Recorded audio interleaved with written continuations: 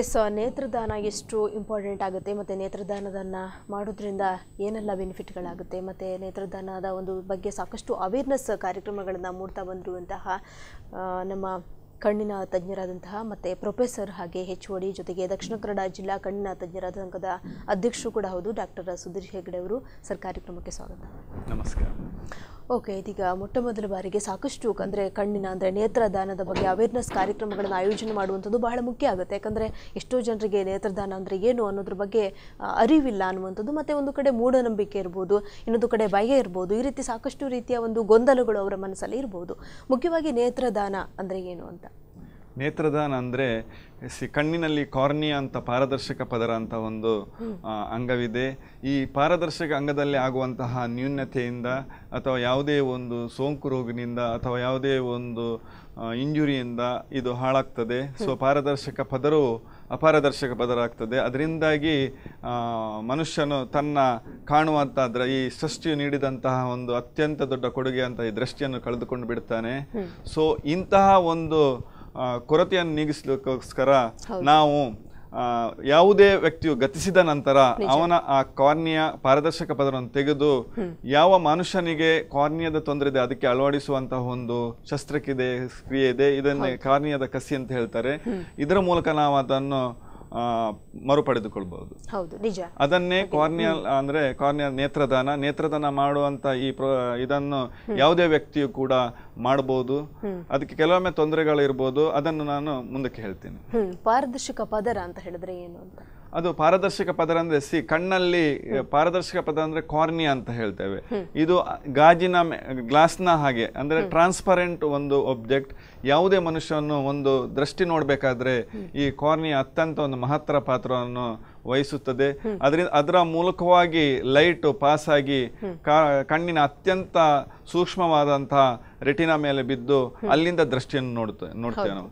ಯಾವುದೇ ಒಂದು ತೊಂದರೆಯಿಂದ ಈ ಕಾರ್ನಿಯಾಕ್ಕೆ ಅಪಾರದರ್ಶಕ ಆದ ಕೂಡಲೇ ದೃಷ್ಟಿಯಲ್ಲಿ ತೊಂದರೆ ಕಂಡು ಬರುವುದು ಸರ್ವೇ ಸಾಮಾನ್ಯ. ಎಸ್ ಡಾಕ್ಟರ್, ನೀವೀಗ ಯಾವ ರೀತಿಯಲ್ಲಿ ಅವೇರ್ನೆಸ್ ಕಾರ್ಯಕ್ರಮವನ್ನು ಆಯೋಜನೆ ಮಾಡ್ತಾ ಇದ್ದೀರಾ?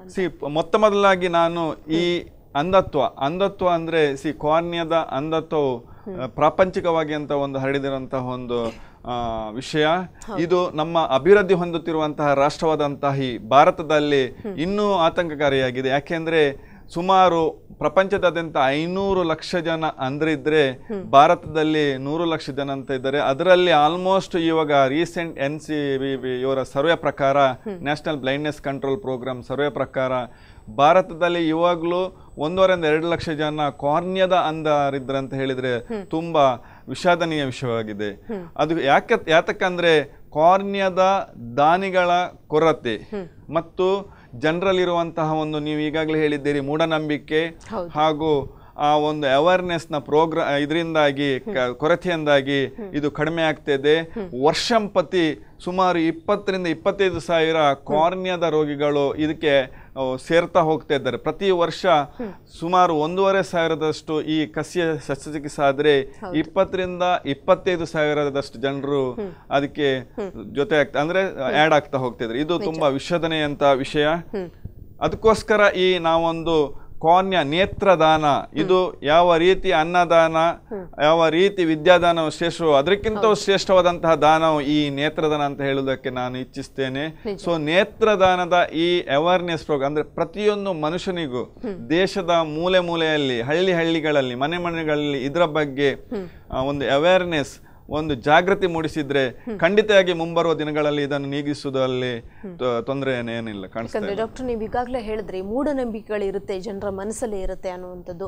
ಅಂದ್ರೆ ಇದೀಗ ಅವೇರ್ನೆಸ್ ಕಾರ್ಯಕ್ರಮಗಳನ್ನ ಮೂಡಿಸಬೇಕು ಅಂತ ಹೇಳಿದ್ರೆ ಒಂದು ಪ್ರೋಸೆಸ್ ಅಂದ್ರೆ ಅವರ ಮನಸ್ಸಿಗೆ ಮುಟ್ಟುವ ರೀತಿಯಲ್ಲಿ ಮಾಡಬೇಕಾಗುತ್ತೆ. ನೀವು ಯಾವ ರೀತಿಯಲ್ಲಿ ಅವರ ಮನಸ್ಸಿಗೆ ಮುಟ್ಟುವ ಹಾಗೆ ನೇತ್ರದಾನದ ಮಹತ್ವದ ಬಗ್ಗೆ ಅರಿವನ್ನು ಮೂಡಿಸ್ತೀರಾ ಅಂತ? ಪ್ರಪ್ರಥಮವಾಗಿ ನೇತ್ರದಾನದಿಂದ ಆಗುವಂತಹ ಪ್ರಯೋಜನವೇನಂತ ನಾವು ಹೇಳಬೇಕು. ಅಂದ್ರೆ ಒಬ್ಬ ಯಾವುದೇ ವ್ಯಕ್ತಿಯು ತನ್ನ ನೇತ್ರದಾನವನ್ನು ಮಾಡಿದ್ರೆ ಅವನ ಆ ಎರಡು ಗತಿಸಿದ ನಂತರ ಮಾಡುವಂತ, ಇದು ನೇತ್ರದಾನವು ಜೀವಂತವಿರುವಾಗ ಮಾಡುವಂತಹ ಒಂದು ದಾನ ಅಲ್ಲ.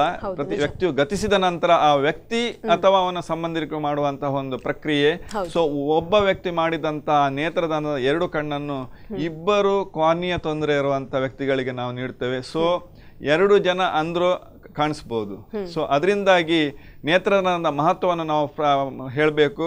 ಮತ್ತು ಪ್ರತಿಯೊಂದು ನೇತ್ರದಾನದಲ್ಲಿ ಯಾವುದೇ ಇದು ಮತದಲ್ಲಿರ್ಬೋದು, ಯಾವುದೇ ಲಿಂಗದಲ್ಲಿರ್ಬೋದು, ಯಾವುದೇ ವರ್ಣದಲ್ಲಿರ್ಬೋದು, ಇದರ ಬಗ್ಗೆ ಬೇರೆ ಬೇರೆ ಆದಂಥ ಊಹಾಪೋಹಗಳಿವೆ. ಅದು ಇದು ನಮ್ಮ ಅಂಗಗಳನ್ನು ನಾವು ದಾನ ಮಾಡಬಾರ್ದು, ಆ ರೀತಿ ಈ ರೀತಿ ಅಂತ. ಅದು ಖಂಡಿತವಾಗಿ ತಪ್ಪು. ಯಾಕೆ ಹೇಳಿದ್ರೆ ಒಬ್ಬ ಮನುಷ್ಯ ಗತಿಸಿದ ನಂತರ ಅವನ ನೇತ್ರಗಳು ಮಣ್ಣಲ್ಲಿ ಹೋಗುವುದ ಬದಲು, ಮಣ್ಣು ಹೂಳಾಗುವ ಬದಲು ಅಥವಾ ಸುಟ್ಟು ಹೋಗುವ ಬದಲು ಅದನ್ನು ನಾವು ಜೀವಂತವಿರುವಂತ ವ್ಯಕ್ತಿಗಳು ಈ ಪ್ರಪಂಚವನ್ನು ಕಾಣದೆ ಅವರು ಕೊರಗ್ತಾ ಇದ್ದಾರೆ, ಅಂತವರಿಗೆ ದಾನ ಮಾಡಿದ್ರೆ ಇದೊಂದು ಮಹಾನ್ ದಾನ ಅಂತ ಹೇಳ್ತೇನೆ. ಆ ರೀತಿಯಾದಂತಹ ಒಂದು ಅವೇರ್ನೆಸ್ ಜನರಿಗೆ ಮುಟ್ಟಬೇಕು. ಅದು ಯಾವ ರೀತಿಯಲ್ಲಿ ಮುಟ್ಬೋದು ಅಂತ ಹೇಳಿದ್ರೆ NGOs ಇದೆ, ನಮ್ಮ ನಾನ್ ಗವರ್ಮೆಂಟ್ ಆರ್ಗನೈಸೇಷನ್ಸ್, ರೋಟರಿ ಕ್ಲಬ್, ಅದೇ ರೀತಿ ಸಕ್ಷಮ ಅಂತ ಇದೆ. ಇವರು ಹಲವಾರು ಕಾರ್ಯಕ್ರಮಗಳನ್ನು ಹಮ್ಮಿಕೊಂಡಿದ್ದಾರೆ. ನಾವು ಮೆಡಿಕಲ್ ಕಾಲೇಜ್ನಲ್ಲಿ ಕೂಡ ಈ ರೀತಿಯ ಸೋಷಿಯಲ್ ಅವೇರ್ನೆಸ್ ಮಾಡುವಂತಹ ಒಂದು ಕಾರ್ಯಕ್ರಮ ಹಾಕ್ತಿದ್ದೇವೆ. ಇದೇ ರೀತಿ ನೀವು ಕೂಡ ಮೀಡಿಯಾದಲ್ಲಿ ಕೂಡ ಇದಕ್ಕೆ ನಮಗೆ ಸರಿಯಾದ ರೀತಿಯಿಂದ ಒಂದು ಸಪೋರ್ಟ್ ಕೊಟ್ರೆ ಅಥವಾ ಅದ್ರ ಡೆಫಿನೆಟ್ಲಿ ಜನರಿಗೆ ಅದರ ಬಗ್ಗೆ ಅರಿವು ಮೂಡಿಸ್ತದೆ.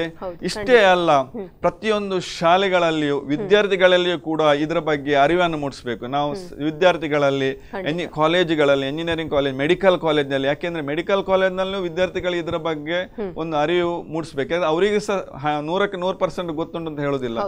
ಅವೇರ್ನೆಸ್ ಪ್ರೋಗ್ರಾಮ್ಸ್ ಬಗ್ಗೆ ಒಂದು ಸರ್ವೆ ಮಾಡಿದಾಗ ಈವನ್ ಮೆಡಿಕಲ್ ಪ್ರೊಫೆಷನಲ್ ಇರುವವರಿಗೂ ಸಹ 44% ಮಾತ್ರ ಇದರ ಬಗ್ಗೆ ಒಂದು ಸಂಪೂರ್ಣವಾದಂತಹ ಒಂದು ಜ್ಞಾನ ಇದೆ ಅಂತ ಕಂಡು ಬಂದಿದೆ. ಇದು ತುಂಬಾ ವಿಷಾದನೀಯ ಸಂಗತಿ.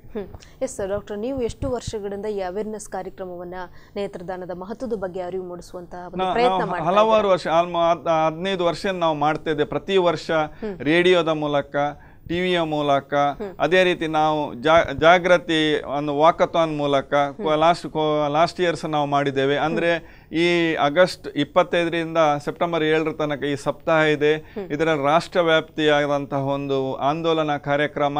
ಅದು ಮಾತ್ರ ಅಲ್ಲ, ನೇತ್ರದಾನದ ಈ ಕೊರತೆ ಅಂದ್ರೆ ಜನರಲ್ಲಿ ಮೂಡುವಂತ ಅರಿವು ಅಥವಾ ತುಂಬಾ ಜನರು ಇದಕ್ಕೆ ಮುಂದೆ ಬರ್ತಾ ಇಲ್ಲ. ಅದಕ್ಕೋಸ್ಕರ ಇನ್ನೂ ಕೂಡ ಅವರ ಒಂದು ಪ್ರೋತ್ಸಾಹದಲ್ಲಿ ಎಲ್ಲರೂ ಪ್ರತಿಯೊಬ್ಬರು ತಮ್ಮ ಸಂಬಂಧಿಕರಿಗೆ, ತಮ್ಮ ಸಹೋದ್ಯೋಗಿಗಳಿಗೆ, ತಮ್ಮ ಮಿತ್ರರಿಗೆ ಇದರ ಬಗ್ಗೆ ಒಂದು ಒಳ್ಳೆಯ ರೀತಿಯ ಒಂದು ದಾನ ಅಂತ ಒಂದು ಅರಿವು ಮೂಡಿಸಬೇಕು.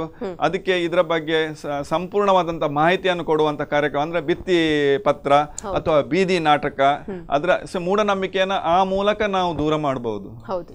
ಹಾಗೆ ಬಹಳ ಮುಖ್ಯವಾಗಿ ಡಾಕ್ಟರ್, ಈಗ ಮತ್ತೊಂದು ವಿಚಾರ, ಅಂಧತ್ವ ಅನ್ನುವಂಥದ್ದು ಹೇಗೆ ಬರುತ್ತೆ ಅಂತ. ಅಂಧತ್ವ ಇಲ್ಲಿ ಪ್ರಾಮುಖ್ಯವಾಗಿ ಅಂಧತ್ವಕ್ಕೆ ಹಲವಾರು ಕಾರಣವಿರಬಹುದು. ನಾನು ಪ್ರಾಮುಖ್ಯವಾಗಿ ಕಾರ್ನಿಯಾದ ಅಂಧತ್ವ ಅಂದ್ರೆ ನೇತ್ರದಾನ ಮುಖ್ಯವಾಗಿ ನಾವು ಕಾರ್ನಿಯಾದ ಒಂದು ಕೊರತೆಯನ್ನು ಹೇಳ್ತೇನೆ. ಇದು ಅಂಧತ್ವ ಹೆಚ್ಚಾಗಿ ಸಣ್ಣ ಮಕ್ಕಳಿಗೆ ಜಾಸ್ತಿ ಬರ್ತದೆ.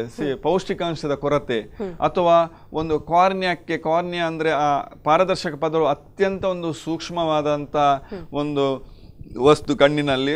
ಏನೋ ಒಂದು ವಸ್ತು ಕಣ್ಣಿಗೆ ಫಾರಿನ್ ಬಾಡಿ ಬಿದ್ದಾಗ ಅಥವಾ ಚಿಕ್ಕದು ಏಟು ಬಿದ್ದಾಗ ಕಾರ್ನಿಯಾದ ಒಂದು ಪಾರದರ್ಶಕ ಕಳೆದುಕೊಳ್ತದೆ. ಮತ್ತೆ ಕಾರ್ನಿಯಲ್ ಅಲ್ಸರ್ ನೀವು ಕೇಳಿರ್ಬೋದು, ಏನಾದ್ರೂ ಒಂದು ಇನ್ಫೆಕ್ಷನ್ ಆದ್ರೆ ಆ ಕಾರ್ನಿಯಾದ ಪಾರದರ್ಶಕ ಪದರದ ಪಾರದರ್ಶಕತೆ ಕಳೆದು ಹೋಗ್ತದೆ. ಇದೆಲ್ಲ ಕಾರಣ. ಇದಲ್ಲದೆ ಇನ್ನೂ ಹಲವಾರು ಇನ್ಫೆಕ್ಷನ್ಸ್ಗಳಿದೆ, ಆಫ್ಥಾಲ್ಮಿಯನಿಯೋನೆಟ್ರಮ್ ಅಥವಾ ಚಿಕ್ಕ ಮಗಳು ಹುಟ್ಟುವಾಗಲೇ ಬರುವಂತಹ ಒಂದು ಕಾರ್ನಿಯಾದ ನ್ಯೂನತೆಗಳು. ಈ ಎಲ್ಲ ಕಾರಣದಿಂದ ಆ ಪಾರದರ್ಶಕ ಪದರವು ಅಪಾರದರ್ಶಕ ಪದರವಾಗಿ ದೃಷ್ಟಿಯಲ್ಲಿ ತುಂಬಾ ಚೇಂಜಸ್ ಬರ್ತದೆ. ಮಾನವ ಎಲ್ಲಿವರೆಗೆ ಅಂದ್ರೆ ಇವನ್ ಲೈಟ್ ಕಾಣದಿರುವಂತ ಪರಿಸ್ಥಿತಿಯು ಕೆಲವೊಮ್ಮೆ ತಲುಪ್ತಾನೆ. ಹೌದು. ಇನ್ನು ನೀವು ಡಾಕ್ಟರ್ ಈಗಾಗಲೇ ಮಾತಾಡ್ತಾ ಹೇಳಿದ್ರಿ, ಚಿಕ್ಕ ಮಕ್ಕಳಿಗೂ ಕೂಡ ಈ ಒಂದು ಅಂಧತ್ವ ಅನ್ನುವಂಥದ್ದು ಕಂಡು ಬರುತ್ತೆ ಅಂತ. ಚಿಕ್ಕ ಮಕ್ಕಳಲ್ಲಿ ಯಾವ ರೀತಿಯಲ್ಲಿ ಕಾಣಿಸ್ಕೊಳ್ಳುತ್ತೆ ಅಂತ? ಚಿಕ್ಕ ಮಕ್ಕಳಲ್ಲಿ ಪೌಷ್ಟಿಕಾಂಶದ ಕೊರತೆ ಇದ್ರೆ ಕಾರ್ನಿಯಾದ ಅಂಧತ್ವ ಕಾಣಿಸ್ತದೆ.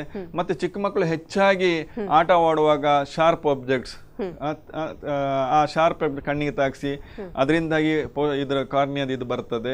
ಅದಿಲ್ಲದೆ ಹುಟ್ಟುಭಾಗ ಅಂತ ಬರುವಂತ ಒಂದು ಪಾಲಿಮಾರ್ಫಸ್ ಡಿಸ್ಟ್ರೋಫಿಸ್ ಅಂತ ಇದೆ. ನಮ್ಮ ಪಾರದರ್ಶಕ ಪದರದಲ್ಲಿ 5 ಲೇಯರ್ ಇದೆ. ಅದರಲ್ಲಿ ಯಾವುದೇ ಒಂದು ರೀತಿಯಲ್ಲಿ ನ್ಯೂನ್ಯತೆಯಿಂದಾಗಿ ಬರ್ತದೆ. ಮತ್ತೆ ಪೌಷ್ಟಿಕಾಂಶದ ಕೊರತೆ ನಿಮ್ಗೆ ಗೊತ್ತಿರೋದು, ವಿಟಮಿನ್ ಎ ಡೆಫಿಷಿಯನ್ಸಿ, ಅದರ ಕಾಂಪ್ಲಿಕೇಶನ್ ಆಗಿ ಕೆರಟೊಮಲೇಷಿಯಾ ಅಂತ ಕಂಡೀಷನ್ ಆಗಿ ಕಾರ್ನಿಯಾದ ಅಪಾರದರ್ಶಕ ಆಗ್ಬೋದು. ಹೆಚ್ಚಾಗಿ ನೋಡಿದ್ರೆ ನಾವು ಚಿಕ್ಕ ಮಕ್ಕಳಿಗೆ ಇದು ಜಾಸ್ತಿ ಇರ್ತದೆ. ಓಕೆ, ಇದೀಗ ನಾವು ಭಾರತದಲ್ಲಿ ಒಂದು ಅಂಕಿಅಂಶದ ಪ್ರಕಾರ ಎಷ್ಟು ಮಟ್ಟಿಗೆ ಅಂಧತ್ವ ಇರ್ಬೋದು ಅಂತ? ಭಾರತದಲ್ಲಿ ಇದು ನಾನು ಈಗಾಗಲೇ ಹೇಳಿದ್ದೇನೆ, ಭಾರತದಲ್ಲಿ ಸುಮಾರು 1,50,000 2 ಲಕ್ಷ ತನಕ ಈ ಕಾರ್ನಿಯಾ ಟ್ರೀಟ್ಮೆಂಟ್ ಮಾಡದೇ ಇರುವಂತಹ ಇದ್ದಾರೆ. ಆಕ್ಚುಲಿ ಕಾರ್ನಿಯಾದ ಅಂಧತ್ವವು 25 ಲಕ್ಷ ಅಂತ ಇದ್ರೆ, ಇದು ಟ್ರೀಟ್ಮೆಂಟ್ ಆಗದೇ ಇರುವಂತ ಇಷ್ಟಿದೆ. ಮತ್ತೆ ಪ್ರತಿ ವರ್ಷವೂ 20,000 ರಿಂದ 25,000ಕ್ಕಿಂತ ಜಾಸ್ತಿ ಈ ಕಾರ್ನಿಯಾದ ಅಂಧತ್ವದ ರೋಗಿಗಳಿದ್ದಾರೆ ಅಂತ ಹೇಳಿ ತುಂಬಾ ಬೇಸರದ ಸಂಗತಿ ಅದು. ಎಸ್ ಡಾಕ್ಟರ್, ಹಾಗೆ ಇದೀಗ ನಾವು ಆಧುನಿಕ ಕಾಲದಲ್ಲಿ ಗಮನಿಸೋದಾದ್ರೆ ಹೆಚ್ಚಿನ ಪ್ರಮಾಣದಲ್ಲಿ ಅಂಧತ್ವ ಕಂಡು ಬರ್ತಾ ಇತ್ತಾ ಅಥವಾ ಇತ್ತೀಚಿನ ದಿನಗಳಲ್ಲಿ ಹೆಚ್ಚಾಗಿ ಕಾಣಿಸ್ತಾ ಇದೆಯಾ ಅಂತ? ಆಧುನಿಕ ಹಿಂದಿನ ಕಾಲದಲ್ಲಿ ಹೆಚ್ಚಿನ ರೀತಿಯಲ್ಲಿ ಒಂದು ಅಂಧತ್ವಗಳು ಖಂಡಿತವಾಗಿ ಈವನ್ ಅಭಿವೃದ್ಧಿ ಹೊಂದುತ್ತಿರುವ ರಾಷ್ಟ್ರದಲ್ಲಿ ಇದು ಜಾಸ್ತಿ ಇದೆ. ಈಗ ಭಾರತವನ್ನೇ ತಗೊಂಡಾಗ ಮಂಗಳೂರಿನಲ್ಲಿ ಕಾರ್ನಿಯಾದ ಅಂಧತ್ವ ಕಡಿಮೆ ಇದೆ. ಯಾಕೆ ಹೇಳಿದ್ರೆ ನಾವು ಇಲ್ಲಿ ಸ್ವಲ್ಪ ಶಿಕ್ಷಣದಲ್ಲಿ ಆಗ್ಲಿ ಅಥವಾ ಯಾವುದೇ ಅವೇರ್ನೆಸ್ ಅಲ್ಲಿ ಆದ್ರೆ ಬೆಟರ್ ಇದ್ದಾರೆ. ಹಾಗಾಗಿ ಕಾರ್ನಿಯಾದ ಅಂಧತ್ವ ಇಲ್ಲಿ ತುಂಬಾ ಕಡಿಮೆ ಇದೆ ಕಂಪೇರ್ ಬೇರೆ ಪ್ಲೇಸಿಗೆ. ಈಗ ಉತ್ತರ ಭಾರತದಲ್ಲಿ ಹಲವಾರು ಜಾಗಗಳಲ್ಲಿ ಕಾರ್ನಿಯಾ ಬ್ಲೈಂಡ್ನೆಸ್ ಜಾಸ್ತಿ ಇದೆ ಆಕ್ಚುಲಿ. ಸೊ ಅದು ಖಂಡಿತವಾಗಿ ಕಾಣಸಿಗ್ತದೆ. ಯಾಕೆಂದ್ರೆ ಮೊದಲನೇದಾಗಿ ಪೌಷ್ಟಿಕಾಂಶದ ಕೊರತೆ ಇದು ಹಲವಾರು ಭಾಗಗಳಲ್ಲಿ ಸಾಮಾನ್ಯವಾಗಿ ಕಂಡು ಬರುವಂತಹ ಒಂದು ವಿಷಯ. ಅದರಿಂದಾಗಿ ಇಲ್ಲಿ ಕಾರ್ನಿಯಲ್ ಬ್ಲೈಂಡ್ನೆಸ್ ಜಾಸ್ತಿ ಇದೆ. ಮತ್ತೆ ಶಾರ್ಪ್ ಆಬ್ಜೆಕ್ಟ್ಸ್ ಯೂಸ್ ಮಾಡಿ ಆಟವಾಡುವಂಥದ್ದು ಅದು ಹಲವಾರು ಕಡೆಯಲ್ಲಿ ಕಾಣಿಸ್ಬರ್ತದೆ. ಇದೆಲ್ಲ ಕಾರಣದಿಂದಾಗಿ ಈ ಒಂದು ಅಂಧತ್ವ ಸಾಮಾನ್ಯವಾಗಿ ಕಾಣಿಸ್ತದೆ. ಹಾಗೆ ಡಾಕ್ಟರ್, ಇದೀಗ ಕೆಲವೊಂದಿಷ್ಟು ಗೇಮ್ಸ್ಗಳನ್ನು ಆಡುವಂಥದ್ರಿಂದನೂ ಕೂಡ ಅಂಧತ್ವ ಬರುತ್ತೆ ಅನ್ನುವಂಥದ್ದು ನಾವು ಇತ್ತೀಚಿನ ದಿನಗಳಲ್ಲಿ ಗಮನಿಸೋದಾದರೆ ಸಾಕಷ್ಟು ಮಕ್ಕಳು ಗೇಮ್ ಆಡುವಂಥದ್ದಿರ್ಬೋದು ಅಥವಾ ಕಂಪ್ಯೂಟರ್ ನೋಡುವಂಥದ್ದು, ಇದರಿಂದ ಕೂಡ ಹೆಚ್ಚಿನದಾಗಿ ಒಂದು ಕಣ್ಣಿನ ದೃಷ್ಟಿ ಹೋಗುತ್ತೆ, ಹಾಗಾಗಿ ನೋಡಬಾರ್ದು ಅನ್ನುವಂಥದ್ದು ಕೆಲವೊಂದಿಷ್ಟು ನಂಬಿಕೆಗಳಿದೆ. ಅದು ಬೇರೆ ವಿಷಯ. ಅಂದ್ರೆ ಕಂಪ್ಯೂಟರ್ ನೋಡೋದ್ರಿಂದ ಕಂಪ್ಯೂಟರ್ ವಿಷನ್ ಸಿಂಡ್ರೋಮ್, ಡ್ರೈನೆಸ್ ಅದೆಲ್ಲ ಬರ್ತದೆ. ಬಟ್ ಗೇಮ್ಸ್ ಹೇಳಿದ್ರೆ ಶಾರ್ಪ್ ಆಬ್ಜೆಕ್ಟ್ ಇಂದ ಆಟ ಆಡಿದ್ರೆ ಇದು ಬರುತ್ತೆ.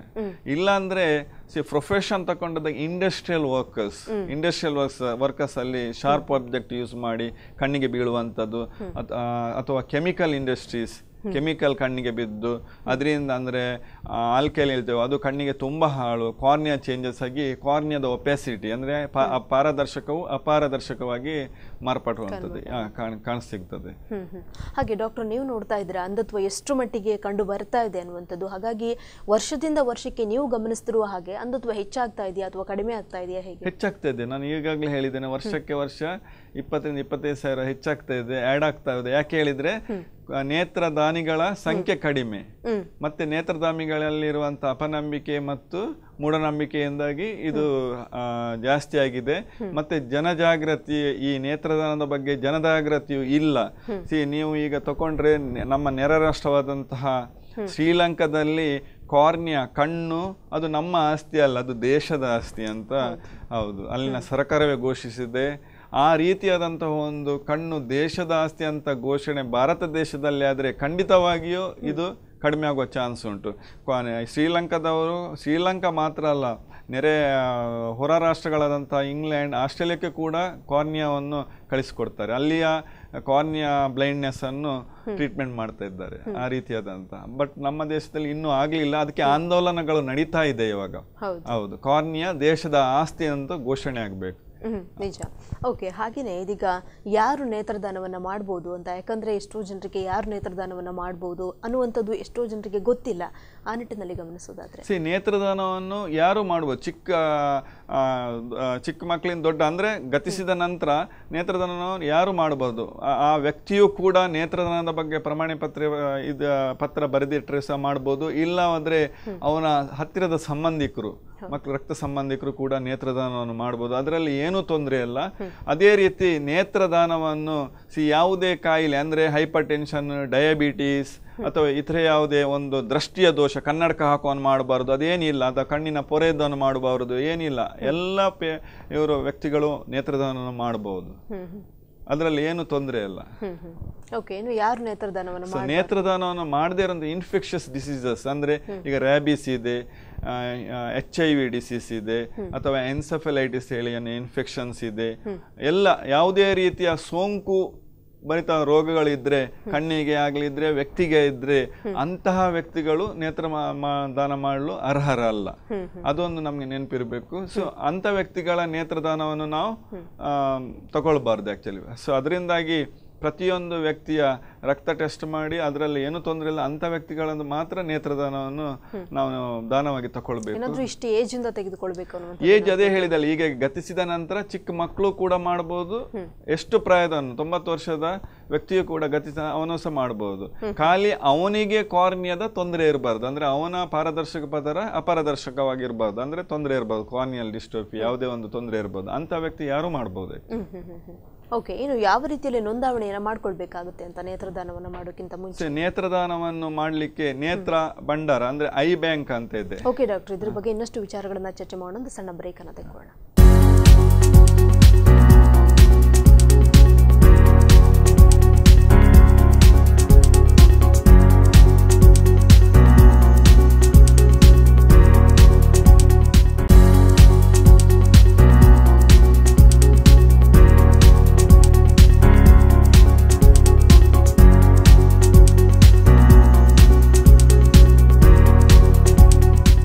ಎಸ್ ಡಾಕ್ಟರ್, ಇದೀಗ ಯಾವ ರೀತಿಯಲ್ಲಿ ಒಂದು ನೋಂದಾವಣೆಯನ್ನು ಮಾಡ್ಕೊಳ್ಬೇಕಾಗ್ತದೆ ಅಂತ, ನೇತ್ರದಾನವನ್ನು ಮಾಡಬೇಕು ಅನ್ನುವಂಥದ್ದಿದ್ರೆ?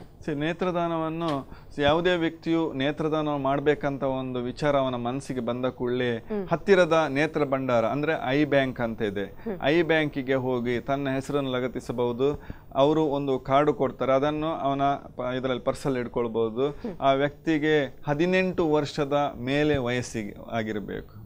18 ವರ್ಷ ಮೇಲ್ಪಟ್ಟಂತಹ ಯಾವುದೇ ವ್ಯಕ್ತಿ ಕೂಡ ಈ ನೇತ್ರದಾನದ ಕಾರ್ಯಕ್ರಮದಲ್ಲಿ ತನ್ನನ್ನು ಅಳವಡಿಸಿಕೊಳ್ಬಹುದು ಮತ್ತು ಹತ್ತಿರದ ನೇತ್ರ ಭಂಡಾರಕ್ಕೆ ಹೋಗಿ ಹೆಸರನ್ನು ಕೊಡಬೇಕು.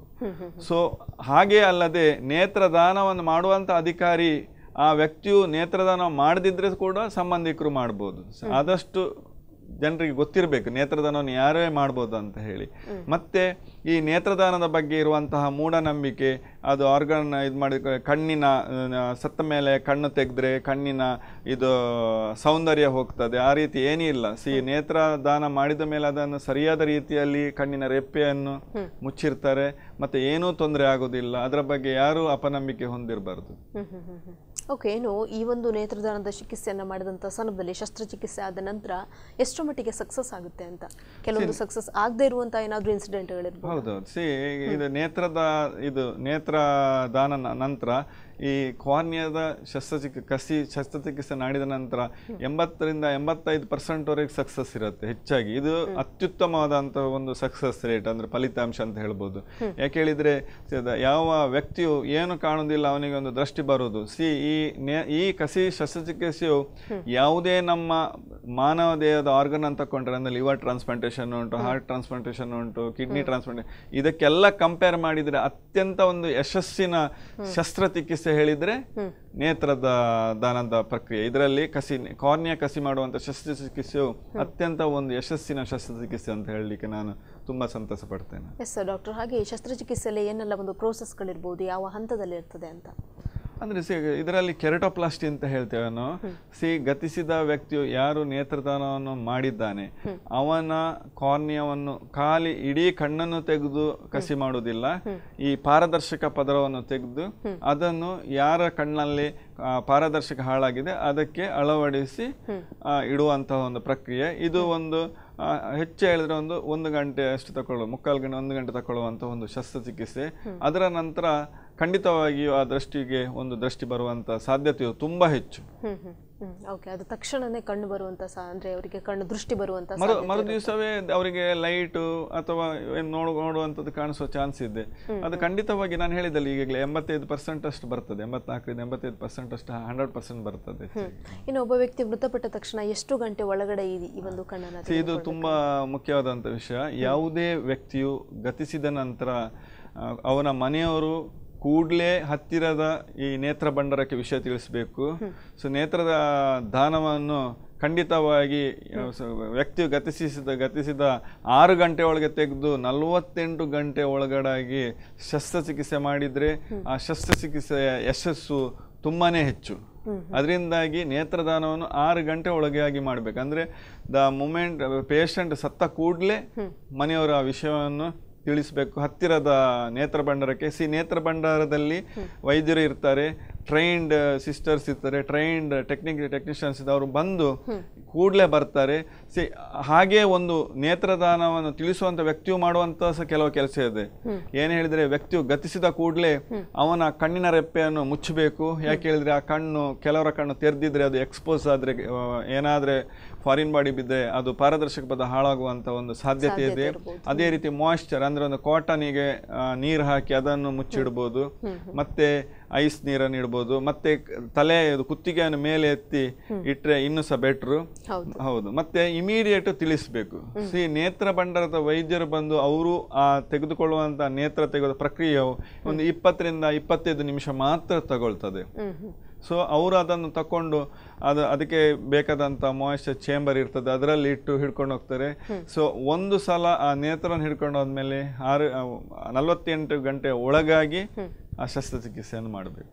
ಎಸ್ ಡಾಕ್ಟರ್, ಇದೀಗ ನೀವು ಕಣ್ಣಿನ ಒಂದು ಮಾತು ಹೇಳಿದ್ರೆ, ಕಣ್ಣು ಕೂಡ ಅಷ್ಟು ಇಂಪಾರ್ಟೆಂಟ್ ಆಗುತ್ತೆ. ಯಾಕಂದರೆ ಅತ್ಯಂತ ಸೂಕ್ಷ್ಮವಾದಂಥದ್ದು ಕಣ್ಣು ಅನ್ನುವಂಥದ್ದು. ಇನ್ನು ಕಣ್ಣನ್ನು ಕಾಪಾಡ್ಕೊಳ್ಬೇಕು, ಯಾವ ರೀತಿಯಲ್ಲಿ ಕಣ್ಣನ್ನು ನಾವು ಕಾಪಾಡಬೇಕಾಗ್ತದೆ ಅಂತ? ಹೌದು, ನೀವು ಹೇಳಿದ್ದು 100ಕ್ಕೆ 100 ಸತ್ಯ. ಸೊ ಸರ್ವೇಂದ್ರಿಯಂ ನಯನಂ ಪ್ರಧಾನಂ ಎಂದ ಉಕ್ತಿಯಂತೆ ನಾನು ಈಗಾಗಲೇ ಹೇಳಿದ್ದೇನೆ, ದೃಷ್ಟಿ ಅತ್ಯಂತ ದೊಡ್ಡ ಕೊಡುಗೆ ನಮಗೆ ಕೊಟ್ಟ ಕುಲಕ್ಕೆ ಕೊಟ್ಟಂತ ಅತ್ಯಂತ ದೊಡ್ಡ ಕೊಡುಗೆ. ಸೊ ನಮ್ಮ ಕಣ್ಣನ್ನು ನಾವು ಪ್ರತಿದಿನವು ಕೂಡ ಯಾವ ರೀತಿಯಲ್ಲಿ ನೋಡ್ಕೊಳ್ಬೇಕು, ಪ್ರೈಮರಿ ಕೇರ್ ಅಂದ್ರೆ ನಾವು ಈಗಿನ ಖಂಡಿತವಾಗಿ ಮೇಂಟೈನ್ ಮಾಡಬೇಕಾಗ್ತದೆ. ಇಂದಿನ ಜಗತ್ತಲ್ಲಿ ನಮ್ಗೆ ಇರುವಂತಹ ಈ ಆಧುನಿಕ ಸೇವೆ ಎಷ್ಟು ವಿಜ್ಞಾನ ಜಾಸ್ತಿ ಆಗಿದೆ, ಅಷ್ಟೇ ನಮ್ಗೆ ಅಜ್ಞಾನ ಸಹ ಜಾಸ್ತಿ ಆಗಿದೆ. ಸೊ ತುಂಬಾ ಹೊಸನೇ ಕಾಯಿಲೆಗಳು ಬರ್ತಿದೆ. ನಾವು ಈಗ ಕಾಣಬರುವಂತಹ ಒಂದು ವಿಷಯ ಹೇಳಿದ್ರೆ, ತುಂಬಾನೇ ಮಕ್ಕಳಾಗ್ಲಿ ಹಿರಿಯರಾಗ್ಲಿ ಮೊಬೈಲ್ ಮೇಲೆ ಇರುವುದು. ಒಂದು ಆಲ್ಮೋಸ್ಟ್ ನನ್ನ ಪ್ರಕಾರ ನಮ್ಮ majority of time in the day ಅದರಲ್ಲಿ ನಾವು ಕಳಿತೇವೆ, ಒಂದು ಕಂಪ್ಯೂಟರಲ್ಲಿ, ಒಂದು ಮೊಬೈಲಲ್ಲಿ. ಇದರಿಂದಾಗಿ ಕಣ್ಣಿಗೆ ತುಂಬ ಸ್ಟ್ರೈನು ಮತ್ತು ಡ್ರೈನೆಸ್ ಆಫ್ ಐಸ್ ಅಂದರೆ ಕಂಪ್ಯೂಟರ್ ವಿಷನ್ ಸಿಂಡ್ರೋಮ್ ಅದಾಗ್ತದೆ. ಇದನ್ನು ನಾವು ಪ್ರಪ್ರಥಮವಾಗಿ ಒಂದು ನೆನಪಲ್ಲಿ ಇಡಬೇಕಂತ ವಿಷಯ ನಾವು ಬ್ಲಿಂಕ್ ರೇಟ್ ಅಂದರೆ ಕಣ್ಣನ್ನು ಮುಚ್ಚಿ ತೆರೆಯುವಂಥ ಒಂದು ಪ್ರಕ್ರಿಯೆ ಮಾಡ್ತಾ ಇದ್ರೆ ಇನ್ ಬಿಟ್ವೀನ್ ತುಂಬಾನೇ ಒಳ್ಳೇದು ಕಣ್ಣಿಗೆ. ಅದೇ ರೀತಿ ಕಣ್ಣು ಸ್ಟ್ರೈನ್ ಆದರೆ, ಸೋತೋದ್ರೆ ತಂಪು ನೀರಿಗೆ ಬಟ್ಟೆ ಹಾಕಿ ಕಣ್ಣಿಗೆ ಶಾಖ ಕೊಡುವಂಥದ್ದು, ಅದು ತುಂಬ ಒಳ್ಳೆಯದೇ. ಇನ್ನು ಪೌಷ್ಟಿಕಾಂಶದ ಆಹಾರ, so green leaf vegetables, carrot, ಯಾಕೆ ಹೇಳಿದ್ರೆ ಆಂಟಿ ಆಕ್ಸಿಡೆಂಟ್ಸ್ ಕಣ್ಣಿನ ನರಕ್ಕೆ ತುಂಬಾನೇ ಒಳ್ಳೆಯದು, ಅದನ್ನು ತಗೊಳ್ತಾ ಇರಬೇಕು. ಮತ್ತೆ ಯಾವುದೇ ಒಂದು ಪ್ರೊಫೆಷನ್ ಮೇಲೆ, ಈಗ ಇಂಡಸ್ಟ್ರಿಯಲ್ಲಿ ಇರುವ ವರ್ಕರ್ಸ್ ಆದ್ರೆ ಅವರಿಗೆ ಪ್ರೊಟೆಕ್ಟಿವ್ ಗ್ಲಾಸ್ ಹಾಕೊಳ್ಬೇಕು, ಅಥವಾ ಕೆಮಿಕಲ್ ಇದರಲ್ಲಿ ಪ್ರೊಟೆಕ್ಟಿವ್ ಗ್ಲಾಸ್ ಹಾಕಬೇಕು.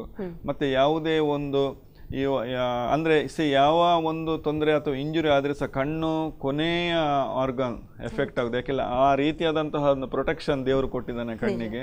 ಸೊ ಕಣ್ಣಿನ ಇಂಜುರಿ ಆಗೋದು ವೆರಿ ರೇರ್, ಅದು ಹೆಚ್ಚಾಗಿ ನಮ್ಮ ಮಿಸ್ಟೇಕ್ ಎನ್ನಲ್ಲೇ ಆಗ್ತದೆ. ಸೊ ಈ ಎಲ್ಲ ಕೇರ್ಗಳನ್ನು ತಕೊಂಡ್ರೆ ಕಣ್ಣನ್ನು ಖಂಡಿತವಾಗಿ ನಾವು ಕಾಪಾಡ್ಕೊಳ್ಬಹುದು. ಆ ಕಣ್ಣನ್ನು ಯಾಕೆ ಹೇಳಿದ್ರೆ, ಈ ಕಣ್ಣಿನ ತೊಂದರೆ ಒಂದ್ಸಲ ಶುರುವಾದ್ರೆ ಅದು ಟ್ರೀಟ್ಮೆಂಟ್ ಮಾಡ್ಲಿಕ್ಕೆ ಕಷ್ಟ ಆಗ್ತದೆ. So prevention is better than cure. ಯಾವುದೇ ಒಂದು ಕಾಯಿಲೆ ಬರುವುದನ್ನು ತಡೆಗಟ್ಟುವುದು, ಅದನ್ನು ಟ್ರೀಟ್ಮೆಂಟ್ ಮಾಡೋದಕ್ಕಿಂತ ಸಹ ಬೆಟರ್ ಅಂತ ಹೇಳ್ತೇವೆ ನಾವು. ನಿಜ. ನಾವು ಮತ್ತೆ ಈಗ ಜರ್ನಿ ಮಾಡುವಂತ ಸಂದರ್ಭದಲ್ಲಿ ನಮಗೆ ಕಣ್ಣಿಗೆ ಧೂಳಾಗುವಂಥದ್ದು, ಅಂತ ಸಂದರ್ಭದಲ್ಲಿ ಯಾವ ರೀತಿ ಕಣ್ಣನ್ನು ಪ್ರೊಟೆಕ್ಟ್ ಮಾಡಬೇಕಾಗ್ತದೆ ಅಂತ? ಸೊ ಜರ್ನಿ ಮಾಡೋದು, ಆ ಧೂಳನ್ನು ನಾವು ಏನ್ ಮಾಡ್ಬೇಕಂತ ಹೇಳಿದ್ರೆ ಕಣ್ಣನ್ನು ಉಚ್ಕೊಳ್ಬಾರ್ದು.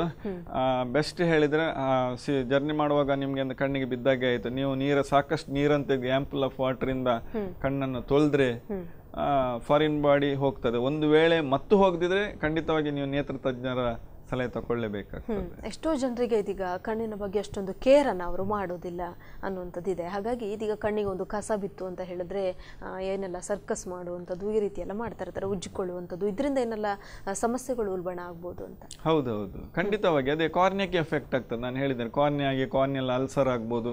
ಕಾರ್ನಿಯಲ್ ಅಲ್ಸರ್ ಇಂದ ಪಾರದರ್ಶಕ ಪದರ ಎಫೆಕ್ಟ್ ಆಗ್ಬೋದು. ಅದರಿಂದಾಗಿ ಕೆಲವು ಸಲ ಸರಿಯಾದ ರೀತಿಯಿಂದ ಟ್ರೀಟ್ಮೆಂಟ್ ಮಾಡದಿದ್ರೆ ಕಣ್ಣನ್ನು ಕಳೆದುಕೊಳ್ಳುವಂತ ಒಂದು ಸಂದರ್ಭವೇ ಬರ್ಬೋದು.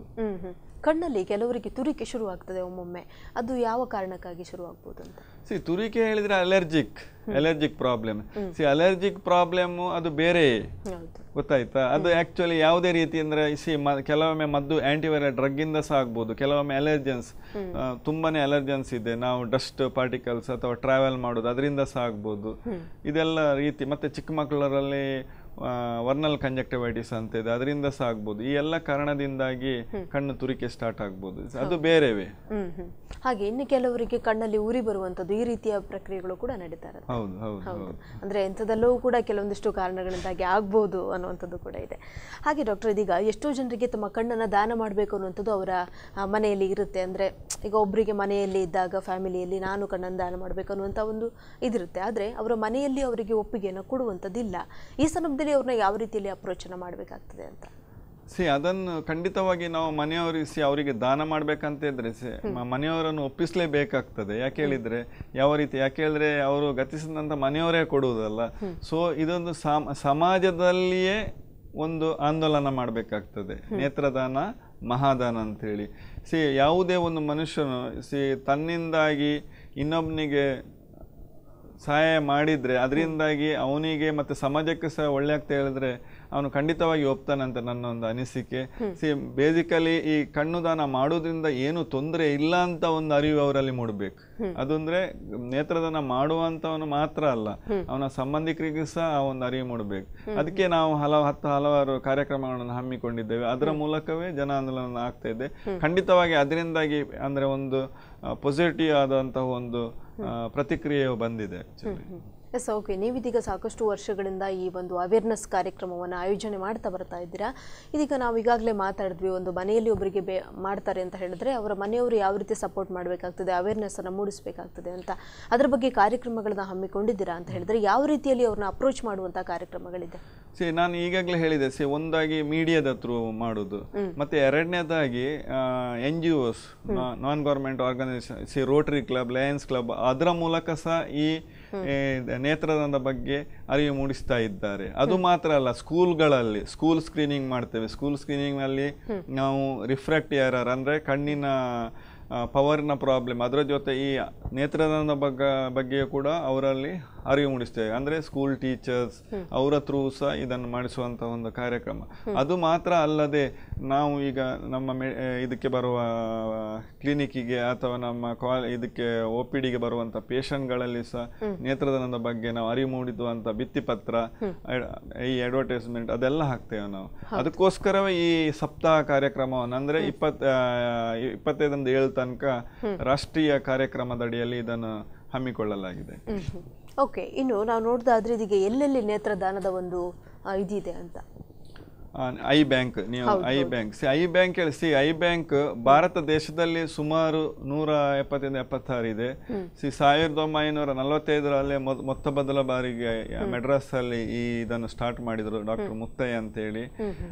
ದುರದೃಷ್ಟಕರ ಸಂಗತಿ ಹೇಳಿದ್ರೆ ಇದರಲ್ಲಿ 175-76ರಲ್ಲಿ ಆಕ್ಟಿವ್ ಆಗಿ ಒಂದು 10-15 ಕೆಲಸ ಮಾಡ್ತಾ ಇದೆ. ಅಂದ್ರೆ ಇದಕ್ಕೆ ಒಂದು ನೇತ್ರದಾನಿಗಳ ಕೊರತೆ, ಎರಡನೇದಾಗಿ ಇವನ್ ಅದರಲ್ಲೇ ಟ್ರೈನ್ ಆದಂತ ವೈದ್ಯರ ಕೊರತೆ ಸಹ ಇದೆ. ಎರಡು ಮತ್ತೆ ಜನರಲ್ಲಿ ಇರುವಂತ ಒಂದು ಮೂಢನಂಬಿಕೆ ಸಹ ಇದಕ್ಕೆ ಕಾರಣ ಆಗಿದೆ. ಸೊ ಈ ಐ ಬ್ಯಾಂಕ್ಗಳಲ್ಲಿ ಏನೇ ಹೇಳ್ತೇವೆ ಹೇಳಿದ್ರೆ ನಾವು ಐಯನ್ನು ಜನರಲ್ಲಿ ಒಂದು ಕಣ್ಣು ನೇತ್ರದಾನ ಮಾಡುವಂತ ಒಂದು ಅವೇರ್ನೆಸ್ ಮೂಡಿಸುವಂಥದ್ದು, ಅದೇ ಅಲ್ಲ ನೇತ್ರದಾನಿಗಳನ್ನು ಗುರುತಿಸುವಂಥದ್ದು, ಮತ್ತು ಈವನ್ ಇದು ಕಾರ್ನಿಯದ ಒಂದು ಪಾರದರ್ಶಕ ಯಾವುದೇ ಒಂದು ನ್ಯೂನತೆ ಇರುವಂಥ ಒಂದು ಗುರುತಿಸುವರೊಂದು ಅವರದೊಂದು ಲೀಸ್ಟ್ ಮಾಡಿಟ್ಕೊಳ್ಳೋದು ಈ ನೇತ್ರ ಭಂಡಾರದ ಒಂದು ಕರ್ತವ್ಯವಾಗಿ. ಅದೇ ರೀತಿ ನೇತ್ರ ಭಂಡಾರದಲ್ಲಿ ಪ್ರತಿ ಒಂದು ಕಾರ್ನಿಯ ತೊಂದರೆ ಇರುವಂಥ ವ್ಯಕ್ತಿಯ ಅವರ ಅಡ್ರೆಸ್, ಅವರ ಫೋನ್ ನಂಬರ್ ಎಲ್ಲ ಇಡ್ತಾರೆ. ಯಾವುದೇ ವ್ಯಕ್ತಿಯು ಗತಿಸಿದ ಕೂಡಲೇ ಈ ಬಂದಂತಹ ನೇತ್ರ 2 ನೇತ್ರಗಳಿರ್ತವೆ. ಸೊ ಅದನ್ನು 2 ಅಂಧರಿಗೆ ನಾವು ಕೊಡ್ತೇವೆ. ಸೊ ಅದನ್ನು ಯಾವುದೇ ಒಂದು ರೀತಿಯ ಜಾತಿ, ಮತ, ಭೇದ, ಲಿಂಗ ತಾರತಮ್ಯ ಅಥವಾ ಆರ್ಥಿಕವಾದಂಥ ಪರಿಸ್ಥಿತಿಗೆ ಸರಿಯಾಗಿ ಸಹ ಮಾಡದೆ ನಿಷ್ಪಕ್ಷಪಾತವಾಗಿ ಸರದಿಯ ಪ್ರಕಾರದಲ್ಲಿ ಒಂದು ಕಣ್ಣನ್ನು 2 ವ್ಯಕ್ತಿಗಳು, ಅಂದ್ರೆ ಒಬ್ಬನೇ 2 ಕಣ್ಣಿಗೆ ಮಾಡೋದಿಲ್ಲ, 2 ಜನರ ಒಂದೊಂದು ಕಣ್ಣಿಗೆ ಮಾಡ್ತೇವೆ, ಅಂದ್ರೆ 2 ಕಾಣ್ಬೋದು ಅಂತೇಳಿ ಆ ರೀತಿಯ ಒಂದು ನಿಯಮ ಇದೆ. ಇದನ್ನು ಈ ನೇತ್ರ ಭಂಡಾರದವರ ಈ ನೈತಿಕ ಧರ್ಮವನ್ನು ಅವರು ಕಾಪಾಡಿಕೊಳ್ಬೇಕು. ಅದೇ ರೀತಿ ಅಲ್ಲ, ಹಳ್ಳಿಗಳಲ್ಲಿ ಮತ್ತು ಮನೆಗಳಲ್ಲಿ ಮತ್ತು ಪ್ರತಿಯೊಂದು ವ್ಯಕ್ತಿಯ ನೆರೆಹೊರೆಯವರಲ್ಲಿ ಇದರ ಕಾರ್ಯಕ್ರಮದ ಬಗ್ಗೆ ಒಂದು ಅವೇರ್ನೆಸ್ ಒಂದು ಮೂಡಿಸುವಂಥದ್ದು ಒಂದು ಗುರುತರವಾದಂಥ ಒಂದು ಜವಾಬ್ದಾರಿ ಕೂಡ ಈ ನೇತ್ರ ಭಂಡಾರಕ್ಕೆ ಇದೆ. ಮತ್ತು ನೇತ್ರ ಭಂಡಾರ ಅವರು ನೇತ್ರದಾನದ ಬಗ್ಗೆ ಅರಿವು ಮೂಡಿಸ್ಲಿಕ್ಕೆ ಅವರಿಗೆ ಏನು ಹೇಳಿದರೆ ಪ್ರತಿಯೊಂದು ಮನುಷ್ಯನಿಗೆ ಸಹ ಹೇಳಬೇಕು, ನೇತ್ರದಾನ ಮಾಡೋದು ಮತ್ತು ನೇತ್ರದಾನವನ್ನು ಕೊಟ್ಟಂಥ ನೇತ್ರವನ್ನು ಯಾರಿಗೆ ಕೊಟ್ಟಿದ್ದೇವೆ ಅಂತ ಸಹ ನಾವು ಹೇಳಲಿಕ್ಕೆ ಬಾರದು. ಆ್ಯಕ್ಚುಲಿ ಅದು ಒಂದು ಗೌಪ್ಯತೆಯನ್ನು ಕಾಪಾಡ್ಕೊಳ್ಬೇಕು. ಯಾವುದೇ ಒಂದು ಪೇಷಂಟ್ ಪಾರ್ಟಿ ಕೆಲವರು ಬರ್ತಾರೆ, ನೇತ್ರದಾನ ಮಾಡಿ ನಮ್ಮ ಕಣ್ಣನ್ನು ಯಾರಿಗೆ ನೀವು ಮಾಡಿದ್ರಿ, ಆಪರೇಷನ್ ಮಾಡಿದ್ರಿ, ಆ ರೀತಿಯಾದಂಥ ಒಂದು ಇದನ್ನು ಮಾಡಲಿಕ್ಕೆ ಬಾರ್ದು. ಸೊ ಅದನ್ನು ಗೌಪ್ಯತೆಯನ್ನು ಕಾಪಾಡೋದು ಸೊ ನೇತ್ರ ಭಂಡಾರದ ಒಂದು ಐ ಬ್ಯಾಂಕ್ನ ಒಂದು ಆದ್ಯ ಕರ್ತವ್ಯವಾಗಿದೆ. ಓಕೆ, ಇದೀಗ ನೀವು ಹೇಳಿದ್ರಿ ಡಾಕ್ಟರ್, ನಿಮಗೆ ಸಾಕಷ್ಟು ರೀತಿಯಲ್ಲಿ ಗೊತ್ತಿರುತ್ತೆ. ಇದೀಗ ನೇತ್ರದಾನವನ್ನು ಮಾಡಿದಂಥ ಸಂದರ್ಭದಲ್ಲಿ ಯಾರಿಗೆ ನೇತ್ರದಾನವನ್ನು ಮಾಡಿದ್ರಿ ಅನ್ನೋದನ್ನು ಕೇಳ್ತಾರೆ ಅಂತ. ಆ ಸಂದರ್ಭದಲ್ಲಿ ನೀವು ಯಾವ ರೀತಿಯಲ್ಲಿ ರೆಸ್ಪಾನ್ಸನ್ನು ಮಾಡಿ ಇದೇ ಹೇಳ್ತೇವೆ ನಾವು. ನಾವು according to the government corneal transplant act ಅಂತಿದೆ 1980, ಅದರ ಪ್ರಕಾರವಾಗಿ ಅಥವಾ ನಮಗೆ ಕೊಟ್ಟಂತಹ ಒಂದು ನಿಯಮಗಳಿದೆ, ಅದರ ಪ್ರಕಾರವಾಗಿ ನಾವು ಪೇಷಂಟ್ನವ್ರಿಗೆ ಹೇಳ್ತೇವೆ. ಆ ಒಂದು ಪ್ರಶ್ನೆಯನ್ನು ನೀವು ಕೇಳಲಿಕ್ಕೆ ಇಲ್ಲ. ಯಾಕೆ ಹೇಳಿದ್ರೆ ಅದು ತುಂಬ ಸೆನ್ಸಿಟಿವ್ ಮ್ಯಾಟ್ರ್. ಅದು ನಾವು ಚಿತ್ರ ಮೂವಿಗಳಲ್ಲಿ ನೋಡಿರ್ಬೋದು. ಆಕ್ಚುಲಿ ನೇತ್ರದಾನ ಅವರು ನೋಡುದು, ಇವರು ನೋಡುದು, ಆ ತರ ಇಲ್ಲಿ ಮಾಡ್ಲಿಕ್ಕೆ ಆಗುದಿಲ್ಲ. ಯಾಕೆ ಹೇಳಿದ್ರೆ ಇದೊಂದು ಗೌಪ್ಯತೆಯಲ್ಲಿ ಕಾಪಾಡುವಂತಹ ಒಂದು ಪ್ರಕ್ರಿಯೆ. ಹಾಗಾಗಿ ನಾವು ಪೇಷಂಟ್ನ ಸಂಬಂಧಿಕರಿಗೆ ಸಹ ನಾವು ನೇತ್ರದಾನ ಮಾಡಿದಂಥ ವ್ಯಕ್ತಿಯ ಬಗ್ಗೆ ಒಂದು ಪ್ರಮಾಣ ಪತ್ರವನ್ನು ಕೊಡ್ತೇವೆ, ಪ್ರಶಂಸನೆಯ ಕಾರ್ಯಕ್ರಮ ಅಂತ ಅವರನ್ನು ಪ್ರಚೋದಿಸ್ತೇವೆ. ಮತ್ತೆ ಅವರಿಗೆ ಹೇಳ್ತೇವೆ ಇನ್ನೂ ಸಹ ನೀವು ಮಾಡಿ. ಮತ್ತೆ ನೇತ್ರದಾನ ಯಾರು ಮಾಡಿದ್ರೆ ಅಂತ ಕೇಳಿದರೆ ನಾವು ಖಂಡಿತವಾಗಿ ಅವ್ರಿಗೆ ಹೇಳುದಿಲ್ಲ, ನಾವು ಹೇಳಲಿಕ್ಕೆ ಸಹ ಬಾರ್ದು. ನೇತ್ರದಾನ ಮಾಡಿದವರು ಯಾರು, ನೇತ್ರದಾನ ತಗೊಂಡವರು ಯಾರು. ಮತ್ತೆ ಇಲ್ಲಿ ಏನಿದೆ ಅಂತ ಹೇಳಿದ್ರೆ ಯಾವುದೇ ಒಂದು ಐ ಬ್ಯಾಂಕ್ ಇರ್ಬೋದು, ಮಂಗಳೂರಲ್ಲಿ 3-4 ಇರ್ಬೋದು. ಯಾವುದೇ ಒಂದು ಸೆಂಟರಿಗೆ ಬಂದ್ರೆ ಅಲ್ಲಿ ಸಹ ಇಮಿಡಿಯೇಟ್ ಕೂಡಲೇ ಬರುವಂತ ರೋಗಿಗಳು ಹೇಳಿದ್ರೆ ಪುನೊಂದು ಕಡೆಗೆ ನಾವು ಕಳಿಸ್ತೇವೆ, ಅಲ್ಲಿ ರೆಡಿ ಇದ್ರೆ. ಆ ರೀತಿಯಾದಂತ ಈ ಕಾರ್ಯಕ್ರಮದಲ್ಲಿ ಒಂದನೇದಾಗಿ ವೈದ್ಯರೇ ಆಗಲಿ ಅದೊಂದು ತಮ್ಮ ಪ್ರಾಫಿಟ್ ಮೇಕಿಂಗ್ ಒಂದು ಕೆಲಸ ಅಂತ ಮಾಡಬಾರ್ದು. ಅದೇ ರೀತಿ ಇದೊಂದು ಸಮಾಜಕ್ಕೆ ಮಾಡುವಂತ ನಮ್ಗೆ ದೇವರು ದೃಷ್ಟಿ ಕೊಟ್ಟಿದ್ದಕ್ಕೆ ನಾವು ಸಮಾಜಕ್ಕೆ ಏನಾದ್ರೂ ಕೊಡಬೇಕು, ಅದನ್ನು ಅಂತ ಒಂದು ಯೋಜನೆ ಅಂತ ಎಣಿಸ್ಕೊಂಡು ನಾವು ಮಾಡಬೇಕು ಹೊರತು ಯಾವುದೇ ಒಂದು ರೀತಿಯ ಒಂದು ಪ್ರತಿಫಲವನ್ನು ಅಪೇಕ್ಷಿಸಿ ಮಾಡಬಾರ್ದು ಅಂತ ಅನ್ನುವಂಥದ್ದು. ಡಾಕ್ಟರ್, ಇನ್ನಷ್ಟು ವಿಚಾರಗಳನ್ನ ಚರ್ಚೆ ಮಾಡೋಣ, ಒಂದು ಸಣ್ಣ ಬ್ರೇಕ್ ಅನ್ನು ತಗೊಳ್ಳೋಣ.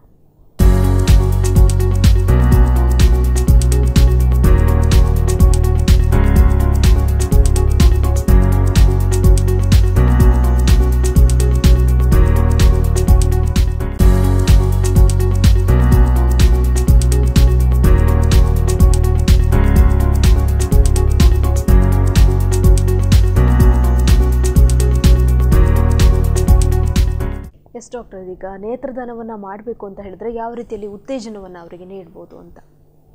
ಯಾವುದೇ ವ್ಯಕ್ತಿಯು ನೇತ್ರದಾನ ಒಂದು ಮಹಾದಾನ ಅಂತ ಅವನಿಗೆ ಅರಿವು ಮೂಡಿಸಬೇಕು. ಯಾವ ರೀತಿಯಲ್ಲಿ ಇತರ ದಾನಗಳಿದೆ, ನೇತ್ರದಿಂದ ಯಾವುದೇ ವ್ಯಕ್ತಿಯು ಹುಟ್ಟಿದ ನಂತರ ತನ್ನಲ್ಲಿರುವಂತಹ ಈ ಅಮೂಲ್ಯವಾದಂತಹ ಒಂದು ಆಸ್ತಿ ನೇತ್ರ, ಪಾರದರ್ಶಕ ಪದರ. ಈ ಆಸ್ತಿಯನ್ನು ನಾವು ಮಣ್ಣಲ್ಲಿ ಹೂಳುವುದು ಅಥವಾ ಸುಟ್ಟು ಬಿಡುವುದಕ್ಕಿಂತ ನಮ್ಮಲ್ಲಿಂತ ಈ ನೇತ್ರವನ್ನು ಇನ್ನೊಬ್ಬನಿಗೆ ದಾನ ಮಾಡಿದ್ರೆ ಗತಿಸಿದ ನಂತರ ಅದರಿಂದ ಅವನು ಕಾಣುವಂತಹ ಒಂದು ಚಾನ್ಸ್ ತುಂಬಾ ಇದೆ. ಅದರ ಅರಿವನ್ನು ನಾವು ಪ್ರತಿಯೊಂದು ಜನರಲ್ಲಿ ಮೂಡಿಸಬೇಕು. ಅದೇ ರೀತಿ ಆ ವ್ಯಕ್ತಿಯು ಸ್ವ ಇಚ್ಛೆಯಿಂದಲೂ ದಾನ ಮಾಡಿದ್ರೆ ತುಂಬಾ ಒಳ್ಳೆಯದು. ಇಲ್ಲ ಅಂದ್ರೆ ಅವನ ಸಂಬಂಧಿಕರು ದಾನ ಮಾಡಿದ್ರು ಕೂಡ ಆ ನೇತ್ರವನ್ನು ಈ ಕಾರ್ನಿಯಾದ ತೊಂದರೆ ಇರುವಂತಹ ವ್ಯಕ್ತಿಗಳಿಗೆ ಅಳವಡಿಸಬಹುದು. ಯಾಕೆ ಇಷ್ಟೆಲ್ಲ ಒಂದು ನೇತ್ರದ ಬಗ್ಗೆ ಮಹತ್ವ ಗೊತ್ತಿರುತ್ತೆ ಅಂದರೂ ಕೂಡ ಸುಮ್ಮನೆ ವೇಸ್ಟ್ ಆಗುವಂಥದ್ದು ಅಥವಾ ಸುಟ್ಟಾಗುವಂಥದ್ದು ಈ ರೀತಿಯೆಲ್ಲ ಪ್ರಕ್ರಿಯೆ ನಡೆಯುತ್ತೆ, ಆದರೂ ಕೂಡ ಯಾಕೆ ನೇತ್ರದಾನದ ಬಗ್ಗೆ ಜನರು ಇಂಟ್ರೆಸ್ಟನ್ನು ತೋರಿಸ್ತಾ ಇಲ್ಲ ಅಂತ? ನೇತ್ರದಾನ ಪ್ರಥಮವಾಗಿ ಇದು ಒಂದು ಜನರಲ್ಲಿ, ಹೆಚ್ಚಿನ ಜನರಲ್ಲಿ ಇದರ ಅರಿವಿಲ್ಲ. ನಾನು ಈಗಾಗಲೇ ಹೇಳಿದ್ದೇನೆ, ಈವನು ನಮ್ಮ ವೈದ್ಯಕೀಯ ಇದರಲ್ಲಿರುವಂಥ ರಂಗದಲ್ಲಿರುವಂಥ ವ್ಯಕ್ತಿಗಳಾಗಲಿ ಅಥವಾ ವಿದ್ಯಾರ್ಥಿಗಳಲ್ಲಾಗಿ ರೀಸೆಂಟ್ಲಿ ಸರ್ವೆ ಮಾಡಿದ್ದಾರೆ, ಅದರ ಆರ್ಟಿಕಲ್ ಕೂಡ ಬಂದಿದೆ. ವಿದ್ಯಾರ್ಥಿಗಳಲ್ಲಿ ಕೂಡ ಈ ಪ್ರಕ್ರಿಯೆ ಇದರ ಬಗ್ಗೆ ಒಂದು ಅವೇರ್ನೆಸ್ ತುಂಬಾನೇ ಕಡಿಮೆ ಇದೆ. ಯಾತಕ್ಕಂದ್ರೆ ನಮ್ಮ ದೇಶದಲ್ಲಿ ಶ್ರೀಲಂಕಾದ ತರ ಒಂದು ಕಣ್ಣು ನಮ್ಮ ಸರಕಾರದ ಆಸ್ತಿ ಅಂತ ಒಂದು ಘೋಷಣೆ ಆಗಿಲ್ಲ. ಒಂದು ವೇಳೆ ಆ ರೀತಿಯಾದಂಥ ಘೋಷಣೆ ಆದ್ರೆ ಖಂಡಿತವಾಗಿ ಜನರಿಗೆ ಅದರ ಬಗ್ಗೆ ಅವೇರ್ನೆಸ್ ಇನ್ನು ಅಂದ್ರೆ ಯಾವುದೇ ಒಂದು ಕೆಲಸ ಮಾಡಬೇಕಾದ್ರೆ ಅದಕ್ಕೊಂದು ನಿಯಮಾವಳಿ ಅಂತ ಇರ್ತದೆ. ಇಲ್ಲಿ ಯಾವುದೇ ರೀತಿಯ ಒಂದು ಒತ್ತಾಯ ಇಲ್ಲ. ಸೊ ಒತ್ತಾಯವಾಗಿ ಸರ್ಕಾರ ಹೇಳಿದ್ರೆ ಖಂಡಿತವಾಗಿ ಜನರು ಅದಕ್ಕೆ ಸ್ಪಂದಿಸ್ತಾರೆ. ಇಲ್ಲಿ ಅದು ಒಂದು ನ್ಯೂನ್ಯತೆ ಅಂತ ನಾನು ಎಣಿಸ್ತೇನೆ. ಮತ್ತೆ ಜನರಿಗೂ ಹೇಗೂ ಸತ್ತಿದ್ದಾರೆ, ಅವರು ಆ ಒಂದು ಸತ್ತ ಅಂತಹ ಒಂದು ಸ್ಥಿತಿಯಲ್ಲಿ ಅವರ ಸಂಬಂಧಿಕರು ಆಗ್ಲಿ, ಹತ್ತಿರದವರು ಸ್ನೇಹಿತರಾಗ್ಲಿ, ಅವರು ತುಂಬಾ ದುಃಖದಿಂದ ಇರ್ತಾರೆ. ಅವರೊಂದು ನೇತ್ರ ದಾನ ಮಾಡುವಂತಹ ಒಂದು ಪ್ರಕ್ರಿಯೆ ಶುರು ಮಾಡ್ಲಿಕ್ಕೆ ಅವರಿಗೆ ಆಲೋಚನಾ ಶಕ್ತಿಯು ಕೂಡ ಅವಾಗ ಇರುವುದಿಲ್ಲ. ನಾನು ಸಾಮಾನ್ಯವಾಗಿ ಹೇಳೋದು ಯಾಕೆ ಹೇಳಿದ್ರೆ ಅವರಿಗೂ ಗೊತ್ತಿರುವುದಿಲ್ಲ. ಯಾಕೆ ಹೇಳಿದ್ರೆ ಒಬ್ಬ ವ್ಯಕ್ತಿ ಗತಿಸಿದ ನಂತರ ಅವನ ಅಂತ್ಯಕ್ರಿಯೆಯ ಬಗ್ಗೆ ಅವರು ಯೋಚಿಸ್ತಾರೆ. ಆದ್ರೆ ನಾವು ಒಂದು ವಿಷಯವನ್ನು ನೆನಪಿಡಬೇಕು, ಯಾವುದೇ ವ್ಯಕ್ತಿ ಗತಿಸಿದ ನಂತರ ಈ ನೇತ್ರ ದಾನದ ಬಗ್ಗೆ ಒಂದು ವಿಷಯವನ್ನು ಅಂದ್ರೆ ಐ ಬ್ಯಾಂಕ್ ನೇತ್ರ ಭಂಡಾರಕ್ಕೆ ತಿಳಿಸಿದ್ರೆ ಅವರು ಮನೆಯಲ್ಲಿ ಆಗ್ಲಿ ಆಸ್ಪತ್ರೆಯಲ್ಲಿ ಆಗ್ಲಿ ಆ ವ್ಯಕ್ತಿ ಗತಿಸ್ಲಿ ಅಥವಾ ಒಂದು ಅಂತ್ಯಕ್ರಿಯೆ ಪ್ರಕ್ರಿಯೆ ಅಂದ್ರೆ ಚಿತಾಗಾರದಲ್ಲಿ ಇದ್ರೆ ಕೂಡ ಅಲ್ಲಿಗೆ ಸಹ ಬಂದ್ರು ಸಹ ಆ ನೇತ್ರಗಳನ್ನು ತಗೊಂಡು ಹೋಗ್ತೇವೆ. ಅದೊಂದು ವಿಷಯ ಪ್ರತಿಯೊಂದು ಮನುಷ್ಯನಿಗೆ ಸಹ ಗೊತ್ತಿರಬೇಕು. ಪ್ರತಿಯೊಬ್ಬ ವ್ಯಕ್ತಿಗೆ ಗೊತ್ತಿದ್ರೆ ಖಂಡಿತವಾಗಿಯೂ ಇನ್ನೂ ಹೆಚ್ಚು ಜನ ಈ ನೇತ್ರದಾನದ ಬಗ್ಗೆ ಒಂದು ಇಂಟ್ರೆಸ್ಟ್ ಅನ್ನು ತೋರಿಸುವಂತ ಒಂದು ಚಾನ್ಸಸ್ ತುಂಬಾ ಇದೆ ಅಂತ ನಾನು ಎಣಿಸ್ತೇನೆ. ಸೊ ಈ ರೀತಿಯಾದಂತಹ ಕಾರ್ಯಕ್ರಮಗಳು ಯಾಕೆ ಜನರಿಗೆ ತಲುಪಲಿಲ್ಲ, ಸಾಮಾನ್ಯ ಜನರಿಗೆ ತಲುಪಬೇಕು. ಯಾವುದೇ ಒಂದು ವಿಷಯ ಪ್ರತಿಯೊಬ್ಬ ಸಾಮಾನ್ಯ ಮನುಷ್ಯನಿಗೆ ಹೋದ್ರೆ ಮಾತ್ರ. ನಮ್ಮ ದೇಶ ಭಾರತ ದೇಶ ಅಭಿವೃದ್ಧಿ ಹೊಂದುತ್ತಿರುವಂತಹ ರಾಷ್ಟ್ರ. ಇಲ್ಲಿ ಅಂದ್ರೆ ಜನರು ವಿಷಯವನ್ನು ಅವರಾಗಿ ಹೋಗಿ ತಿಳ್ಕೊಳ್ಳಿಕ್ಕೆ ಹೆಚ್ಚಿನ ಜನರು ಅಂದ್ರೆ 40-50% ಜನರು ಇಚ್ಛಿಸುವುದಿಲ್ಲ. ಮತ್ತೆ ಇದು ನೇತ್ರದಾನ ಒಂದು ಖಂಡಿತವಾಗಿ ಒಂದು ಯಾವ ರೀತಿ ನಮ್ಮ ಇವನು ವೈದ್ಯರಿಗೂ ಸಹ ನಮ್ಮ ಕಣ್ಣಿನ ತಜ್ಞರಿಗೂ ಸಹ ಈ ನೇತ್ರದಾನ ಬಗ್ಗೆ ಹೆಚ್ಚಿನ ಇಂಟ್ರೆಸ್ಟ್ ಅಂತ ಕಾಣಿಸ್ತಾ ಇಲ್ಲ ಆಕ್ಚುಲಿ. ಅಂದ್ರೆ ಇದು ತುಂಬಾ ಇದರಲ್ಲಿ ತೊಂದರೆಗಳು ತುಂಬಾ ಇದೆ. ಅಂದ್ರೆ ಜನರಲ್ಲಿ ಅರಿವು ಮೂಡಿಸಬೇಕು. ಮತ್ತೆ ಇದರಲ್ಲಿ ನಾವು ಪ್ರತಿಫಲ ಅಪೇಕ್ಷತೆ ಮಾಡುವಂತ ಕೆಲಸ, ಯಾವುದೇ ರೀತಿಯಾದ ಪ್ರತಿಫಲ ಇಲ್ಲ. ಮತ್ತೆ ನೇತ್ರದಾನ ಕೊರತೆ ಇದೆ. ಈ ಎಲ್ಲ ಹಿನ್ನಡೆಯಿಂದಾಗಿ ಇದರ ಒಂದು ಪ್ರಕ್ರಿಯೆಯು ಮುಂದೆ ಹೋಗ್ತಾ ಇಲ್ಲ. ಆ ಒಂದು ಅವೇರ್ನೆಸ್ ರೈಟ್ ಫ್ರಮ್ ಬಿಗಿನಿಂಗ್, ಚಿಕ್ಕ ಮಕ್ಕಳಿಂದ ಹಿಡಿದು ದೊಡ್ಡವರಿಗೆ ಹೋಗುವಂತ ಒಂದು ಅವೇರ್ನೆಸ್ ಪ್ರೋಗ್ರಾಮ್ಸ್ ಮಾಡಿದ್ರೆ ಖಂಡಿತವಾಗಿ ಈ ನ್ಯೂನತೆಯನ್ನು ನೀಗಿಸಬಹುದು ಅಂತ. ಹೌದು ಡಾಕ್ಟರ್, ನೀವು ಈಗಾಗಲೇ ಹೇಳಿದ್ರಿ, ಒಬ್ಬ ವ್ಯಕ್ತಿ ಸತ್ತ ನಂತರ ಅವರ ಮನೆಯಲ್ಲಿ ದುಃಖ ತಪ್ತರಾಗಿರ್ತಾರೆ. ಹಾಗಾಗಿ ಅವರಿಗೆ ನೇತ್ರವನ್ನು ದಾನ ಮಾಡಬೇಕು ಅನ್ನುವಂತಹ ಒಂದು ಮೈಂಡಲ್ಲಿ ಬರೋದಿಲ್ಲ ಅನ್ನುವಂಥದ್ದು ಒಂದು ಕಡೆ. ಇನ್ನೊಂದು ಕಡೆ ಅವರಿಗೆ ಅದ್ರ ಬಗ್ಗೆ ಕಾನ್ಸಂಟ್ರೇಟ್ ಅನ್ನೋರು ಮಾಡೋದಿಲ್ಲ. ಅವರಿಗೆ ಯಾವ ರೀತಿಯಲ್ಲಿ ಧೈರ್ಯವನ್ನು ತುಂಬೋದು ಅಂತ? ಅವರಿಗೆ ಖಂಡಿತವಾಗಿ ಅವ್ರಿಗೆ ಹೇಳಬೇಕು, ನಿನ್ನ ಅತ್ಯಂತ ನಿಯರೆಸ್ಟ್ ಅಂಡ್ ಡಿಯರೆಸ್ಟ್ ವ್ಯಕ್ತಿ ಇರ್ಬೋದು, ಅವನು ಇವತ್ತು ಸತ್ತಿದ್ದಾನೆ, ನಾಳೆ ಈಗ ನಾವು ಅವನನ್ನು ಸುಡ್ತೇವೆ ಅಥವಾ ಹೂಳ್ತೇವೆ, ಅದರ ನಂತರ ಅವನು ಸ್ವಲ್ಪ ಸಮಯ ನಂತರ ಅವನು ನಿಮ್ಮ ಜೀವನದಿಂದ ಮರೆತು ಹೋಗುವಂತ ಚಾನ್ಸ್ ಇದೆ, ಒಂದು 6 ತಿಂಗಳಿಂದ. ಅದೇ ರೀತಿಯಲ್ಲಿ ಅವರಿಗೆ ಏನು ಹೇಳಬೇಕಿದ್ರೆ ಅವರ ಆ ಒಂದು ಕಣ್ಣನ್ನು, ನೇತ್ರಗಳನ್ನು, ಪಾರದರ್ಶಕ ಪದರವನ್ನು ನೀವು ದಾನ ಮಾಡಿದ್ರೆ, ನಿಮ್ಮ ಇಚ್ಛೆಯಿಂದ ದಾನ ಮಾಡಿದ್ರೆ ಖಂಡಿತವಾಗಿಯೂ ನಿನ್ನ ಈ ಹೆಂಡತಿಗೆ, ನಿನ್ನ ಗಂಡ ಅಥವಾ ಗಂಡನಿಗೆ ನಿನ್ನ ಹೆಂಡತಿ ಅಥವಾ ಸಹೋದರಿಗೆ ಸಹ ಅದೇ ರೀತಿ ನಿನ್ನ ಸಂಬಂಧಿಕರ ಕಣ್ಣುಗಳು ಇಲ್ಲೇ ಸಮಾಜದಲ್ಲಿ ತಿರುಗಾಡ್ತೇವೆ. ಅದರಿಂದಾಗಿ ಇಬ್ರು ಅಂಧರು ಕಾಣುವಂತಹ ಒಂದು ಚಾನ್ಸ್ ಇದೆ. ಅದರಿಂದಾಗಿ ತುಂಬಾನೇ ಒಂದು ಆತ್ಮತೃಪ್ತಿಯನ್ನು ನೀವು ಹೊಂದಬಹುದು. ಯಾಕೆ ಹೇಳಿದ್ರೆ ಒಬ್ಬ ಮನುಷ್ಯ ಸಾಯುವ ಮೊದಲು ಮಾಡುವಂತ ಅತ್ಯಂತ ದೊಡ್ಡ ದಾನವೇ ನೇತ್ರದಾನ ಅಂತ ಹೇಳ್ಬೋದು. ಯಾಕೆ ನೇತ್ರದಾನವು ಸತ್ತ ನಂತರ ಮಾಡುವಂತ ದಾನ. ಇನ್ನಿತರ ಯಾವುದೇ ಒಂದು ಆರ್ಗನ್ ಅನ್ನು ಸತ್ತ ನಂತರ ಮಾಡ್ಲಿಕ್ಕೆ ಆಗೋದಿಲ್ಲ. ಅದಂದ್ರೆ ಬ್ರೈನ್ ಡೆಡ್ ಇರುವಾಗ ಮಾಡ್ತಾರೆ ಅಂತ ಹೇಳ್ತಾರೆ ಹೆಚ್ಚಾಗಿ. ಬಟ್ ನೇತ್ರದಾನವನ್ನು ಜೀವಂತ ಇರುವಾಗ ಮಾಡ್ಲಿಕ್ಕೆ ಇಲ್ಲ, ಸತ್ತ ನಂತರವೇ ಮಾಡಬೇಕು. ಸೊ ಓಕೆ, ಅದರಿಂದಾಗಿ ನೇತ್ರದಾನದ ಬಗ್ಗೆ ಒಂದು ಎಲ್ಲ ಮಾಹಿತಿಯನ್ನು ಅವರಿಗೆ ಕೊಟ್ಟು, ಅವರಿಗೆ ಒಂದು ಸಾಂತ್ವನ ಹೇಳಿ, ಅವರಿಗೆ ಉತ್ತೇಜನ ಮಾಡಿ ಈ ಒಂದು ದಾನದ ಪ್ರಕ್ರಿಯೆಯನ್ನು ನಾವು ಚಾಲನೆ ಮಾಡಬಹುದಂತ ನಾನು ಆಶಿಸ್ತೇನೆ. Yes sir. ಡಾಕ್ಟರ್, ಹಾಗೆಯೇ ನೀವು ಕೂಡ ಸಾಕಷ್ಟು ರೀತಿಯ ಈ ಅವೇರ್ನೆಸ್ ಕಾರ್ಯಕ್ರಮಗಳನ್ನು ಹಮ್ಮಿಕೊಳ್ತಾ ಬಂದಿರುವಂಥದ್ದು. ನಿಮಗೆ ಸಮಾಜ ಯಾವ ರೀತಿಯಲ್ಲಿ ಸ್ಪಂದನೆಯನ್ನು ನೀಡ್ತಾ ಇದೆ? ಸಮಾಜ ನಾನಂದ್ರೆ ಈಗ ಮಂಗಳೂರಲ್ಲಿ ಇರುವಂತವನು. ಮಂಗಳೂರಲ್ಲಿ ಈ ನೇತ್ರದಾನದ ಒಂದು ನ್ಯೂನತೆ ಅಷ್ಟು ಕಾಣುವುದಿಲ್ಲ. ಬಟ್ ಆದ್ರೆ ಕೂಡ ಸಮಾಜದ ಅತ್ಯಂತ ಉತ್ತಮವಾದಂಥ ಒಂದು ಸ್ಪಂದನೆ ಬಂದಿದೆ. ಕಳೆದ ವರ್ಷವೂ ನಾವು ವಾಕಥಾನ್ ಮಾಡಿದ್ದೇವೆ ಸಕ್ಷಮ ಜೊತೆ ಮತ್ತು ಎಜೆ ವೈದ್ಯಕೀಯ ಆಸ್ಪತ್ರೆಯ ಸಹಯೋಗದಲ್ಲಿ, ದಕ್ಷಿಣ ಕನ್ನಡ ಜಿಲ್ಲಾ ನೇತ್ರ ಸಂಘ ಸಹಯೋಗದಲ್ಲಿ ನಾವು ಮಾಡಿದ್ದೇವೆ. ಅದಕ್ಕೇನೆ ತುಂಬಾನೇ ಒಂದು ನಮಗೆ ಪ್ರೋತ್ಸಾಹ ಸಿಕ್ಕಿದೆ. ಸುಮಾರು 100 ಜನರು ನಮ್ಮನ್ನು ಮಳೆ ಬರ್ತಾ ಇರದೆ ಲೆಕ್ಕಿಸದೆ ನಮ್ಮ ಜೊತೆ ನಡೆದಿದ್ದಾರೆ. ಇವನ್ ಮೀಡಿಯಾದವರು, ಪೇಪರ್ನವರು, ಟಿವಿಯವರು ಎಲ್ಲರೂ ಅದಕ್ಕೆ ಉತ್ತಮವಾದಂಥ ಒಂದು ಪ್ರೋತ್ಸಾಹ ಕೊಟ್ಟಿದ್ದಾರೆ. ಅದರ ಮೇಲೆ ತುಂಬಾ ಜನರು ಫೋನ್ ಮಾಡಿ ಕೇಳಿದ್ದಾರೆ ನಮಗೆ, ನೇತ್ರದಾನ ಹೇಗೆ ಮಾಡ್ಬೋದು, ಎಲ್ಲಿ ಮಾಡ್ಬೋದು ಅಂತ. ನಾವು ಎಲ್ಲ ಒಂದು ವಿಷಯವನ್ನು ಅಂದ್ರೆ ಇವಾಗ ಮಂಗಳೂರಲ್ಲಿ ಕೂಡ ಪ್ರತಿಯೊಂದು ಮೆಡಿಕಲ್ ಕಾಲೇಜಿನಲ್ಲಿ ಕೂಡ ನೇತ್ರ ಭಂಡಾರ ಇದೆ, ಐ ಬ್ಯಾಂಕ್ ಇದೆ. ಸೊ ಯಾವುದೇ ಒಂದು ಮೆಡಿಕಲ್ ಕಾಲೇಜ್ ಹೋಗಿ ಇದು ಐ ಪ್ಲಜ್ ಮಾಡಬಹುದು. ಆಕ್ಚುಲಿ ನೇತ್ರದಾನದ ಬಗ್ಗೆ ಮಾಹಿತಿ ಪಡಿಬಹುದು ಮತ್ತು ಅದರ ಬಗ್ಗೆ ಎಲ್ಲ ಸಂಕ್ಷಿಪ್ತವಾದ ಮಾಹಿತಿ, ಯಾವುದು ನ್ಯೂನತೆ, ಯಾವುದು ಕೊರತೆ, ಏನಾಗ್ತದೆ, ಯಾವ ಪ್ರಯೋಜನ ಜನಸಾಮಾನ್ಯರಿಗೆ ಆಗ್ತದೆ, ನೇತ್ರದ ಕಾರ್ನಿಯಾದ ತೊಂದರೆ ಇರುವವರಿಗೆ ಅದನ್ನೆಲ್ಲ ತಾವು ಪಡ್ಕೊಳ್ಬಹುದು ಜನರು. ಸೊ ಒಂದು ವೇಳೆ ನಿಮಗೆ ನಿಮ್ಮ ಮನಸ್ಸಿಗೆ ಇದು ಒಂದು ಅತ್ಯುತ್ತಮವಾದಂತಹ ದಾನ ಅಂತ ಅನಿಸಿದ್ರೆ ನೇತ್ರದಾನದಲ್ಲಿ ನೋಂದಣಿ ಮಾಡ್ಕೊಳ್ಬಹುದು. ಹೌದು. ಎಸ್ ಡಾಕ್ಟರ್, ನೀವು ಹೇಳಿದ್ರಿ ಸ್ಪಂದನೆಯನ್ನು ಒಳ್ಳೆ ರೀತಿಯಲ್ಲಿ ನೀಡಿದ್ರು ಅನ್ನುವಂಥದ್ದು. ಅಂದರೆ ಎಷ್ಟೋ ಜನರಿಗೆ ನೀವು ಈ ರೀತಿ ಒಂದು ನೇತ್ರದಾನ ಇಷ್ಟು ಮಹತ್ವದ ಬಗ್ಗೆ ಅರಿವನ್ನು ಮೂಡಿಸ್ತಾ ಇರುವ ಸಂದರ್ಭದಲ್ಲಿ ಅವರಿಗೆ ಅದರ ಬಗ್ಗೆ ಮಾಹಿತಿ ಇತ್ತು ಅಂತ ನಿಮಗೆ ಅನಿಸ್ತಾ ಇತ್ತಾ, ಅಥವಾ ಅವರಿಗೆ ತಿಳುವಳಿಕೆ ಇಲ್ಲ ಅನ್ನುವಂಥ ಫೀಲ್ ನಿಮಗೆ ಆಗ್ತಾ ಇತ್ತಾ ಅಂತ? ಖಂಡಿತವಾಗಿ ತುಂಬಾನೇ ಕಡಿಮೆ ಆಕ್ಚುಲಿ ತಿಳುವಳಿಕೆ ಇಲ್ಲ. ಮತ್ತೊಂದು ರೀತಿಯ ಹಿಡನ್ ಅಂದ್ರೆ ಅದು ಗುಪ್ತವಾಗಿಯೇ ಇದೆ. ಅದು ನೇತ್ರದಾನದ ಬಗ್ಗೆ ಹೆಚ್ಚಿನ ಜನರಿಗೆ ಅದರ ಬಗ್ಗೆ ಗೊತ್ತಿಲ್ಲ. ಮತ್ತೆ ಗೊತ್ತಿದ್ರೆ ಸಹ ತುಂಬಾ ಜನರು ಕೇಳಿದ್ರು. ಲಾಸ್ಟ್ ಟೈಮ್ ನಾವು ಇಲ್ಲಿ ದಕ್ಷಿಣ ಕನ್ನಡ ಜಿಲ್ಲಾ ಇವರು ಪಂಚಾಯತ್ ಇದರಲ್ಲಿ ಥ್ರೂ CEO ಕರೆದಿದ್ರು ಒಂದು ಮೀಟಿಂಗ್. ಆವಾಗ ಹೇಳ್ತಿದ್ರು, ಒಬ್ಬರು ಸಮಾಜ ಸೇವಕರ್ತರು ಹೇಳ್ತಿದ್ರು, ನಾವು ಇದರ ಬಗ್ಗೆ ತುಂಬಾ ಇದು ಮಾಡಿದ್ದೇವೆ, ಯಾವುದೋ ಒಂದು ಆಸ್ಪತ್ರೆಯಲ್ಲಿ ಆಪರೇಷನ್ ಆದಮೇಲೆ ಕಾಣಲಿಲ್ಲ. ಹಾಗೆ ನಾವು ಅಂದರೆ ಪ್ರತಿಯೊಬ್ಬ ವೈದ್ಯನು ಯಾವುದೇ ಒಂದು ಕೆಲಸ ಮಾಡುವಾಗ ಅವನು ಅತ್ಯುತ್ತಮವಾದಂಥ ಫಲಿತಾಂಶ ನೀಡಲಿಕ್ಕೆ ಪ್ರಯತ್ನ ಮಾಡ್ತಾನೆ. ಸೊ ಈ ಅಂಗದಾನದಲ್ಲಿ ಅಥವಾ ಕಸಿ ಚಿಕಿತ್ಸೆಯಲ್ಲಿ ಒಂದೊಂದು ರಿಜೆಕ್ಷನ್ ಆಗ್ಬೋದು, ಅದು ಬೇರೆನೇ ವಿಷಯ. ಬಟ್ ಅದನ್ನು ನಾವು ಜನರಿಗೆ ಹೇಳಿದರೆ ತಪ್ಪು. ಬಟ್ ಇದರಲ್ಲಿ ನಾನು ಈಗಾಗಲೇ ಹೇಳಿದ್ದೇನೆ 85-90% ಸಕ್ಸಸ್ ರೇಟ್ ಇದೆ. ಸೊ ನಾವು ಅದನ್ನು ಹೇಳಬೇಕು, ಜನರನ್ನು ಮೋಟಿವೇಶನ್ ಅಂದ್ರೆ ಉತ್ತೇಜನ ಕೊಟ್ಟು ಹೆಚ್ಚು ಹೆಚ್ಚು ಜನ ಇದರಲ್ಲಿ ಪಾಲ್ಗೊಳ್ಬೇಕು. ಅದೇ ರೀತಿ ಈ ಕನಿಕತೆ ಅಥವಾ ಪಾರದರ್ಶಕ ಪದರ ತೊಂದರೆ ಇರುವವರಲ್ಲಿ ಕೂಡ ನಿಮಗೆ ದೃಷ್ಟಿ ಈ ರೀತಿ ಆದರೆ ಬರ್ತದೆ ಅಂತ ಅವರಿಗೊಂದು ಕಾನ್ಫಿಡೆನ್ಸ್ ನಾವು ಕೊಡಬೇಕು. ಆವಾಗ ಹೆಚ್ಚೆಚ್ಚು ಜನ ದಾನಿಗಳು ಮತ್ತು ನೇತ್ರದಾನ ಪಡ್ಕೊಳ್ಳುವವರು ಸಹ ತುಂಬಾನೇ ಮುಂದೆ ಬರ್ತಾರೆ. ಇಲ್ಲಾಂದ್ರೆ ಅವರು ಹೆದರ್ತಾರೆ. ಅಂದ್ರೆ ಆಪರೇಷನ್ ಮಾಡಿ ನಂಗೆ ಕಣ್ಣು ನೋವಾಗ್ತದೆ ಆ ರೀತಿಯಾದಂತ ಒಂದು ಭಾವನೆ ಮಾಡಿದ್ರೆ ಅವರು ಹಿಂದೆ ಹೋಗ್ತಾರೆ. ಹೌದು, ಆ ರೀತಿ ಭಾವನೆಗಳು ಕೂಡ ಮೂಡುವಂತ ಒಂದು ಹೌದು ಚಾನ್ಸಸ್ ಇದೆ, ಹೌದು ಸಾಧ್ಯತೆ ಇದೆ ಅನ್ನುವಂಥದ್ದು. ಎಸ್, ಅದೀಗ ಡಾಕ್ಟರ್ ನೀವು ಮಂಗಳೂರಿನಲ್ಲಿ ಇದೀಗ ನೀವು ಅವೇರ್ನೆಸ್ ಕಾರ್ಯಕ್ರಮಗಳನ್ನು ಎಲ್ಲೆಲ್ಲಿ ಮೂಡಿಸಿದ್ರಿ ಅಂತ?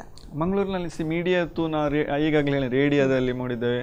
ಮತ್ತೆ ಸಕ್ಷಮ ಅಂತ ಒಂದಿದೆ, ಅವರ ಅಸೋಸಿಯೇಷನ್ ಅವರು ಇವನ್ ತಾಲೂಕು ಹೆಡ್ ಕ್ವಾರ್ಟರ್ಸ್ಗೆ ಸಹ ಹೋಗಿ ಆ ಇದು ಕಾರ್ಯಕ್ರಮವನ್ನು ಮಾಡಿದ ನೇತ್ರದ ಅವೇರ್ನೆಸ್. ಈಗ ಮಾತ್ರ ಅಲ್ಲ, ಈ ಒಂದು ವಾರ ಅಂತ ಅಲ್ಲ, ವರ್ಷದ ಯಾವುದೇ ಒಂದು ಇದರಲ್ಲಿ ದಿವಸದಲ್ಲಿ ಅವರಿಗೆ ಚಾನ್ಸ್ ಸಿಕ್ಕಿದೆ. ಎಷ್ಟು ಟೈಮ್ ಡಾಕ್ಟರ್ ನೀವು ಈ ಅವೇರ್ನೆಸ್ ಕಾರ್ಯಕ್ರಮವನ್ನು ಮೂಡಿಸ್ತೀರಾ? ಅಂದ್ರೆ ಒಂದು ವರ್ಷದಲ್ಲಿ ಎಷ್ಟು ಸಮಯ ಟೈಮ್? ನಾವು ನಮ್ಗೆ ಚಾನ್ಸ್ ಸಿಕ್ಕಿದಾಗ ಮಾಡ್ತಾ ಇರ್ತೇವೆ ನಾವು. ಇವನ್ ಇವರ ಅದೇನಿಲ್ಲ ಆಕ್ಚುಲಿ. ಇದು ವರ್ಷದ ಒಂದು ಕಾರ್ಯಕ್ರಮದ ಒಂದು ವೀಕ್ ಸಪ್ತಾಹ ಅಂದ್ರೆ ಒಂದು ವಾರದ ಕಾರ್ಯಕ್ರಮ ಅವೇರ್ನೆಸ್. ಅದು ಮಾತ್ರ ಅಲ್ಲ, ನಾವು ಇವನು ಯಾವಾಗಲೂ ನಮ್ಗೊಂದು ಸಂದರ್ಭದಲ್ಲಿ ಚಾನ್ಸ್ ಏನಾದರೂ ಸಿಕ್ಕಿದ್ರೆ ಅವಾಗಲೂ ಸಹ ನಾವು ಮಾಡ್ತೇವೆ. ಈಗ ನಾವು ಪೇಷಂಟ್ ನಾವು ಸಹ ಕೇಳ್ತೇವೆ, ಅವಾಗ ಸಹ ನಾವು ಇದು ಉತ್ತೇಜನಕಾರಿಯಾಗಿ ಅವರಿಗೆ ಒಂದು ತಿಳುವಳಿಕೆಯನ್ನು ಕೊಡ್ತೇವೆ. ಮತ್ತು ಇದರಲ್ಲಿ ಈವನ್ ಬರುವಂಥ ನಮ್ಮ ಔಟ್ ಪೇಷಂಟ್ಗೆ ಬರುವಂಥ ಇವರಿಗೆ ಸಹ ಗೊತ್ತಾಗ್ಲಿ ಅಂತೇಳಿ ನಾವು ನೇತ್ರದಾನದ ಮಹತ್ವದ ಬಗ್ಗೆ ಪ್ಯಾಂಪ್ಲೆಟ್ ಭಿತ್ತಿಪತ್ರವನ್ನು ಸಹ ನಾವು ಅಳವಡಿಸ್ತಿರ್ತೇವೆ. ತುಂಬಾ ಜನ ಬಂದು ಅದನ್ನು ಓದಿ ಸಹ ಅದರ ಪ್ರಯೋಜನ ಪಡೆದು ಅದರಿಂದಾಗಿ ನೇತ್ರದಾನ ಮಾಡುವ ನೋಂದಣಿ ಮಾಡಿಕೊಳ್ಳುವ ಚಾನ್ಸಸ್ ತುಂಬಾನೇ ಇದೆ ಆಕ್ಚುಲಿ. Yes sir. ಡಾಕ್ಟರ್, ಹಾಗೆ ನೇತ್ರದಾನಕ್ಕೆ ಕೃತಕ ಏನಾದರೂ ವಸ್ತು ಅನ್ನುವಂಥದ್ದು ಜೋಡಣೆ ಈವರೆಗೆ ಕೃತಕ ವಸ್ತು ಅಥವಾ ಪ್ರಾಣಿಗಳ ಕಣ್ಣು ತುಂಬಾ ಜನ ಕೇಳಿದಾರೆ ನಂಗೆ. ಆ ರೀತಿಯಾದಂಥ ಒಂದು ಯಾವುದೇ ಒಂದು ಟ್ರೀಟ್ಮೆಂಟ್ ಇಲ್ಲ, ಶಸ್ತ್ರಚಿಕಿತ್ಸೆ ರಿಸರ್ಚ್ ಹೋಗ್ತಾ ಇದೆ, ಅದು ಇನ್ನು ಕಂಪ್ಲೀಟ್ ಆಗಲಿಲ್ಲ ಆಕ್ಚುಲಿ ಕೃತಕ ವಸ್ತುವನ್ನು. ನೇತ್ರದಾನ ಕಾರ್ನಿಯಾದ ನ್ಯೂನತೆಯನ್ನು ಇನ್ನೊಂದು ವ್ಯಕ್ತಿಯ ಹೆಲ್ದಿ ಅಂದ್ರೆ ತುಂಬಾನೇ ಒಳ್ಳೆ ಇರುವಂತ ಕಾರ್ನಿಯಾ ಪಡೆದೇ ಮಾಡಬೇಕಾಗ್ತದೆ ಹೊರತು ಇಲ್ಲಾಂದ್ರೆ ಆಗುದಿಲ್ಲ. ಯಾಕೆ ಅದು ಬೇರೆ ಒಂದು ಕೃತಕ ವಸ್ತುವಿಂದ ರಿಪ್ಲೇಸ್ಮೆಂಟ್ ಮಾಡ್ಲಿಕ್ಕೆ ಸಾಧ್ಯ ಇಲ್ಲ. ಇದೀಗ ಪ್ರಾಣಿಯ ಕಣ್ಣು ಅಂತ ಹೇಳಿದ್ರೆ ಅದೊಂದು ಸ್ವಲ್ಪ ಡಿಫ್ರೆಂಟ್ ಆಗಿರಬಹುದು. ಹೌದೌದು, ಅದು ಆಗುದಿಲ್ಲ, ಚಾನ್ಸೇ ಆಗುದಿಲ್ಲ. ಅಂದ್ರೆ ನಮ್ಮ ಮನುಷ್ಯನ ಕಣ್ಣೇ ಬೇರೆ ರೀತಿ, ಆ ರೀತಿ ದೃಷ್ಟಿಗಳು ಕೂಡ ಆಗಿರ್ಬೋದಾ ಅಂತ. ಹೌದೌದು, ಆಗುದಿಲ್ಲ. ಮತ್ತೆ infection chances so many other ತುಂಬಾನೇ ಬೇರೆ ಬೇರೆ ಆದಂತ ಒಂದು ಇದಿದೆ, ತೊಂದರೆಗಳಿದೆ. ಓಕೆ. ಹಾಗೆಯೇ ಮ್ಯಾಂಗ್ಳೂರಿನಲ್ಲಿ ಹೇಗೆ ಯಾವ ರೀತಿಯಲ್ಲಿ ಈ ಒಂದು ಐಯನ್ನು ನಾವು ಕಲೆಕ್ಟ್ ಮಾಡುವಂಥದ್ದು? ಮಂಗಳೂರಿನಲ್ಲಿರುವ ಜನರಿಗೆ ಪ್ರತಿಯೊಬ್ಬರು ಈ ನೇತ್ರದಾನ ಮಾಡುವಂಥ ಒಂದು ನಿಮಗೆ ಆಸೆ ಇದ್ದರೆ ಯಾರೇ ಇರಲಿ ನಿಮ್ಮ ಹತ್ತಿರದ ನೇತ್ರ ಭಂಡಾರಕ್ಕೆ ಐ ಬ್ಯಾಂಕಿಗೆ ಹೋಗಿ ತಮ್ಮ ಹೆಸರನ್ನು ಎನ್ರೋಲ್ ಮಾಡ್ಬೋದು. ಅವರೊಂದು ಪ್ರಮಾಣ ಪತ್ರ ಕೊಡ್ತಾರೆ ಅಥವಾ ಒಂದು ಕಾರ್ಡ್ ಕೊಡ್ತಾರೆ, ಅದನ್ನು ಹಿಡ್ಕೊಳ್ಬೋದು. ಇಲ್ಲಾಂದ್ರೆ ನೇತ್ರದಾನ ಮಾಡುವ ಎಂದು ಇಚ್ಛೆ ಇದ್ರೆ ಅದನ್ನು ತಾವು ತಮ್ಮ ಸಂಬಂಧಿಕರ ಹತ್ರ ಅಥವಾ ಸ್ನೇಹಿತರ ಹತ್ರ ಹೇಳ್ಬೋದು. ಸೊ ಆ ರೀತಿಯಾದಂಥ ರೀತಿಯಲ್ಲಿ ತಮ್ಮ ಒಂದು ಇಚ್ಛೆಯನ್ನು ತಿಳಿಸ್ಬೋದು. ಓಕೆ, ಇದೀಗ ಕೊನೆಯದಾಗಿ ಡಾಕ್ಟರ್, ಡಯಾಬಿಟಿಸ್ ಇರುವವರಿಗೂ ಕೂಡ ಈ ನೇತ್ರದಾನವನ್ನು ಅವರು ಕೂಡ ಮಾಡ್ಬೋದಾ ಅಂತ? ಡಯಾಬಿಟಿಸ್ ಇರುವವರು ಸಹ ಮಾಡ್ಬೋದು, ಏನೂ ತೊಂದರೆ ಅಲ್ಲ. ಡಯಾಬಿಟಿಸ್ ಇರುವುದಕ್ಕೆ ಮತ್ತು ನೇತ್ರದಾನಕ್ಕೆ ಯಾವುದೇ ರೀತಿಯಾದಂಥ ಒಂದು ಸಂಬಂಧ ಇಲ್ಲ. ಕಾರ್ನಿಯಾ ಪಾರದರ್ಶಕ ಪದರ ಒಂದು ವೇಳೆ ಆರೋಗ್ಯಕರವಾಗಿದ್ದರೆ ಯಾರೂ ಕೂಡ ಮಾಡ್ಬೋದು, accept infections cases. S doctor, ನಮ್ಮ ಕಾರ್ಯಕ್ರಮದಲ್ಲಿ ಬಂದು ಇವತ್ತು ಸಾಕಷ್ಟು ವಿಚಾರಗಳನ್ನು ನೀವು ಮಾತಾಡಿದ್ರಿ. ಅಂದರೆ ನೇತ್ರದಾನದ ಮಹತ್ವ, ಎಷ್ಟು ಮಟ್ಟಿಗೆ ನೇತ್ರದಾನ ಮಹತ್ವ ಇದೆ ಅನ್ನುವಂಥದ್ದು, ಎಷ್ಟೋ ಜನರಿಗೆ ಈ ಒಂದು ನೇತ್ರದಾನ ಎಷ್ಟು ಮಟ್ಟಿಗೆ ಮಹತ್ವ ಇದೆ ಅನ್ನುವಂಥದ್ದು ಗೊತ್ತಿರೋದಿಲ್ಲ. ಜೊತೆಗೆ ಯಾವ ರೀತಿಯಲ್ಲಿ ಅವೇರ್ನೆಸ್ಸನ್ನು ಮೂಡಿಸ್ಬೋದು ಅನ್ನುವಂಥದ್ದು ಕೂಡ ಸಾಕಷ್ಟು ವಿಚಾರಗಳನ್ನು ಹೇಳಿದ್ರಿ. ಧನ್ಯವಾದಗಳು ಸರ್.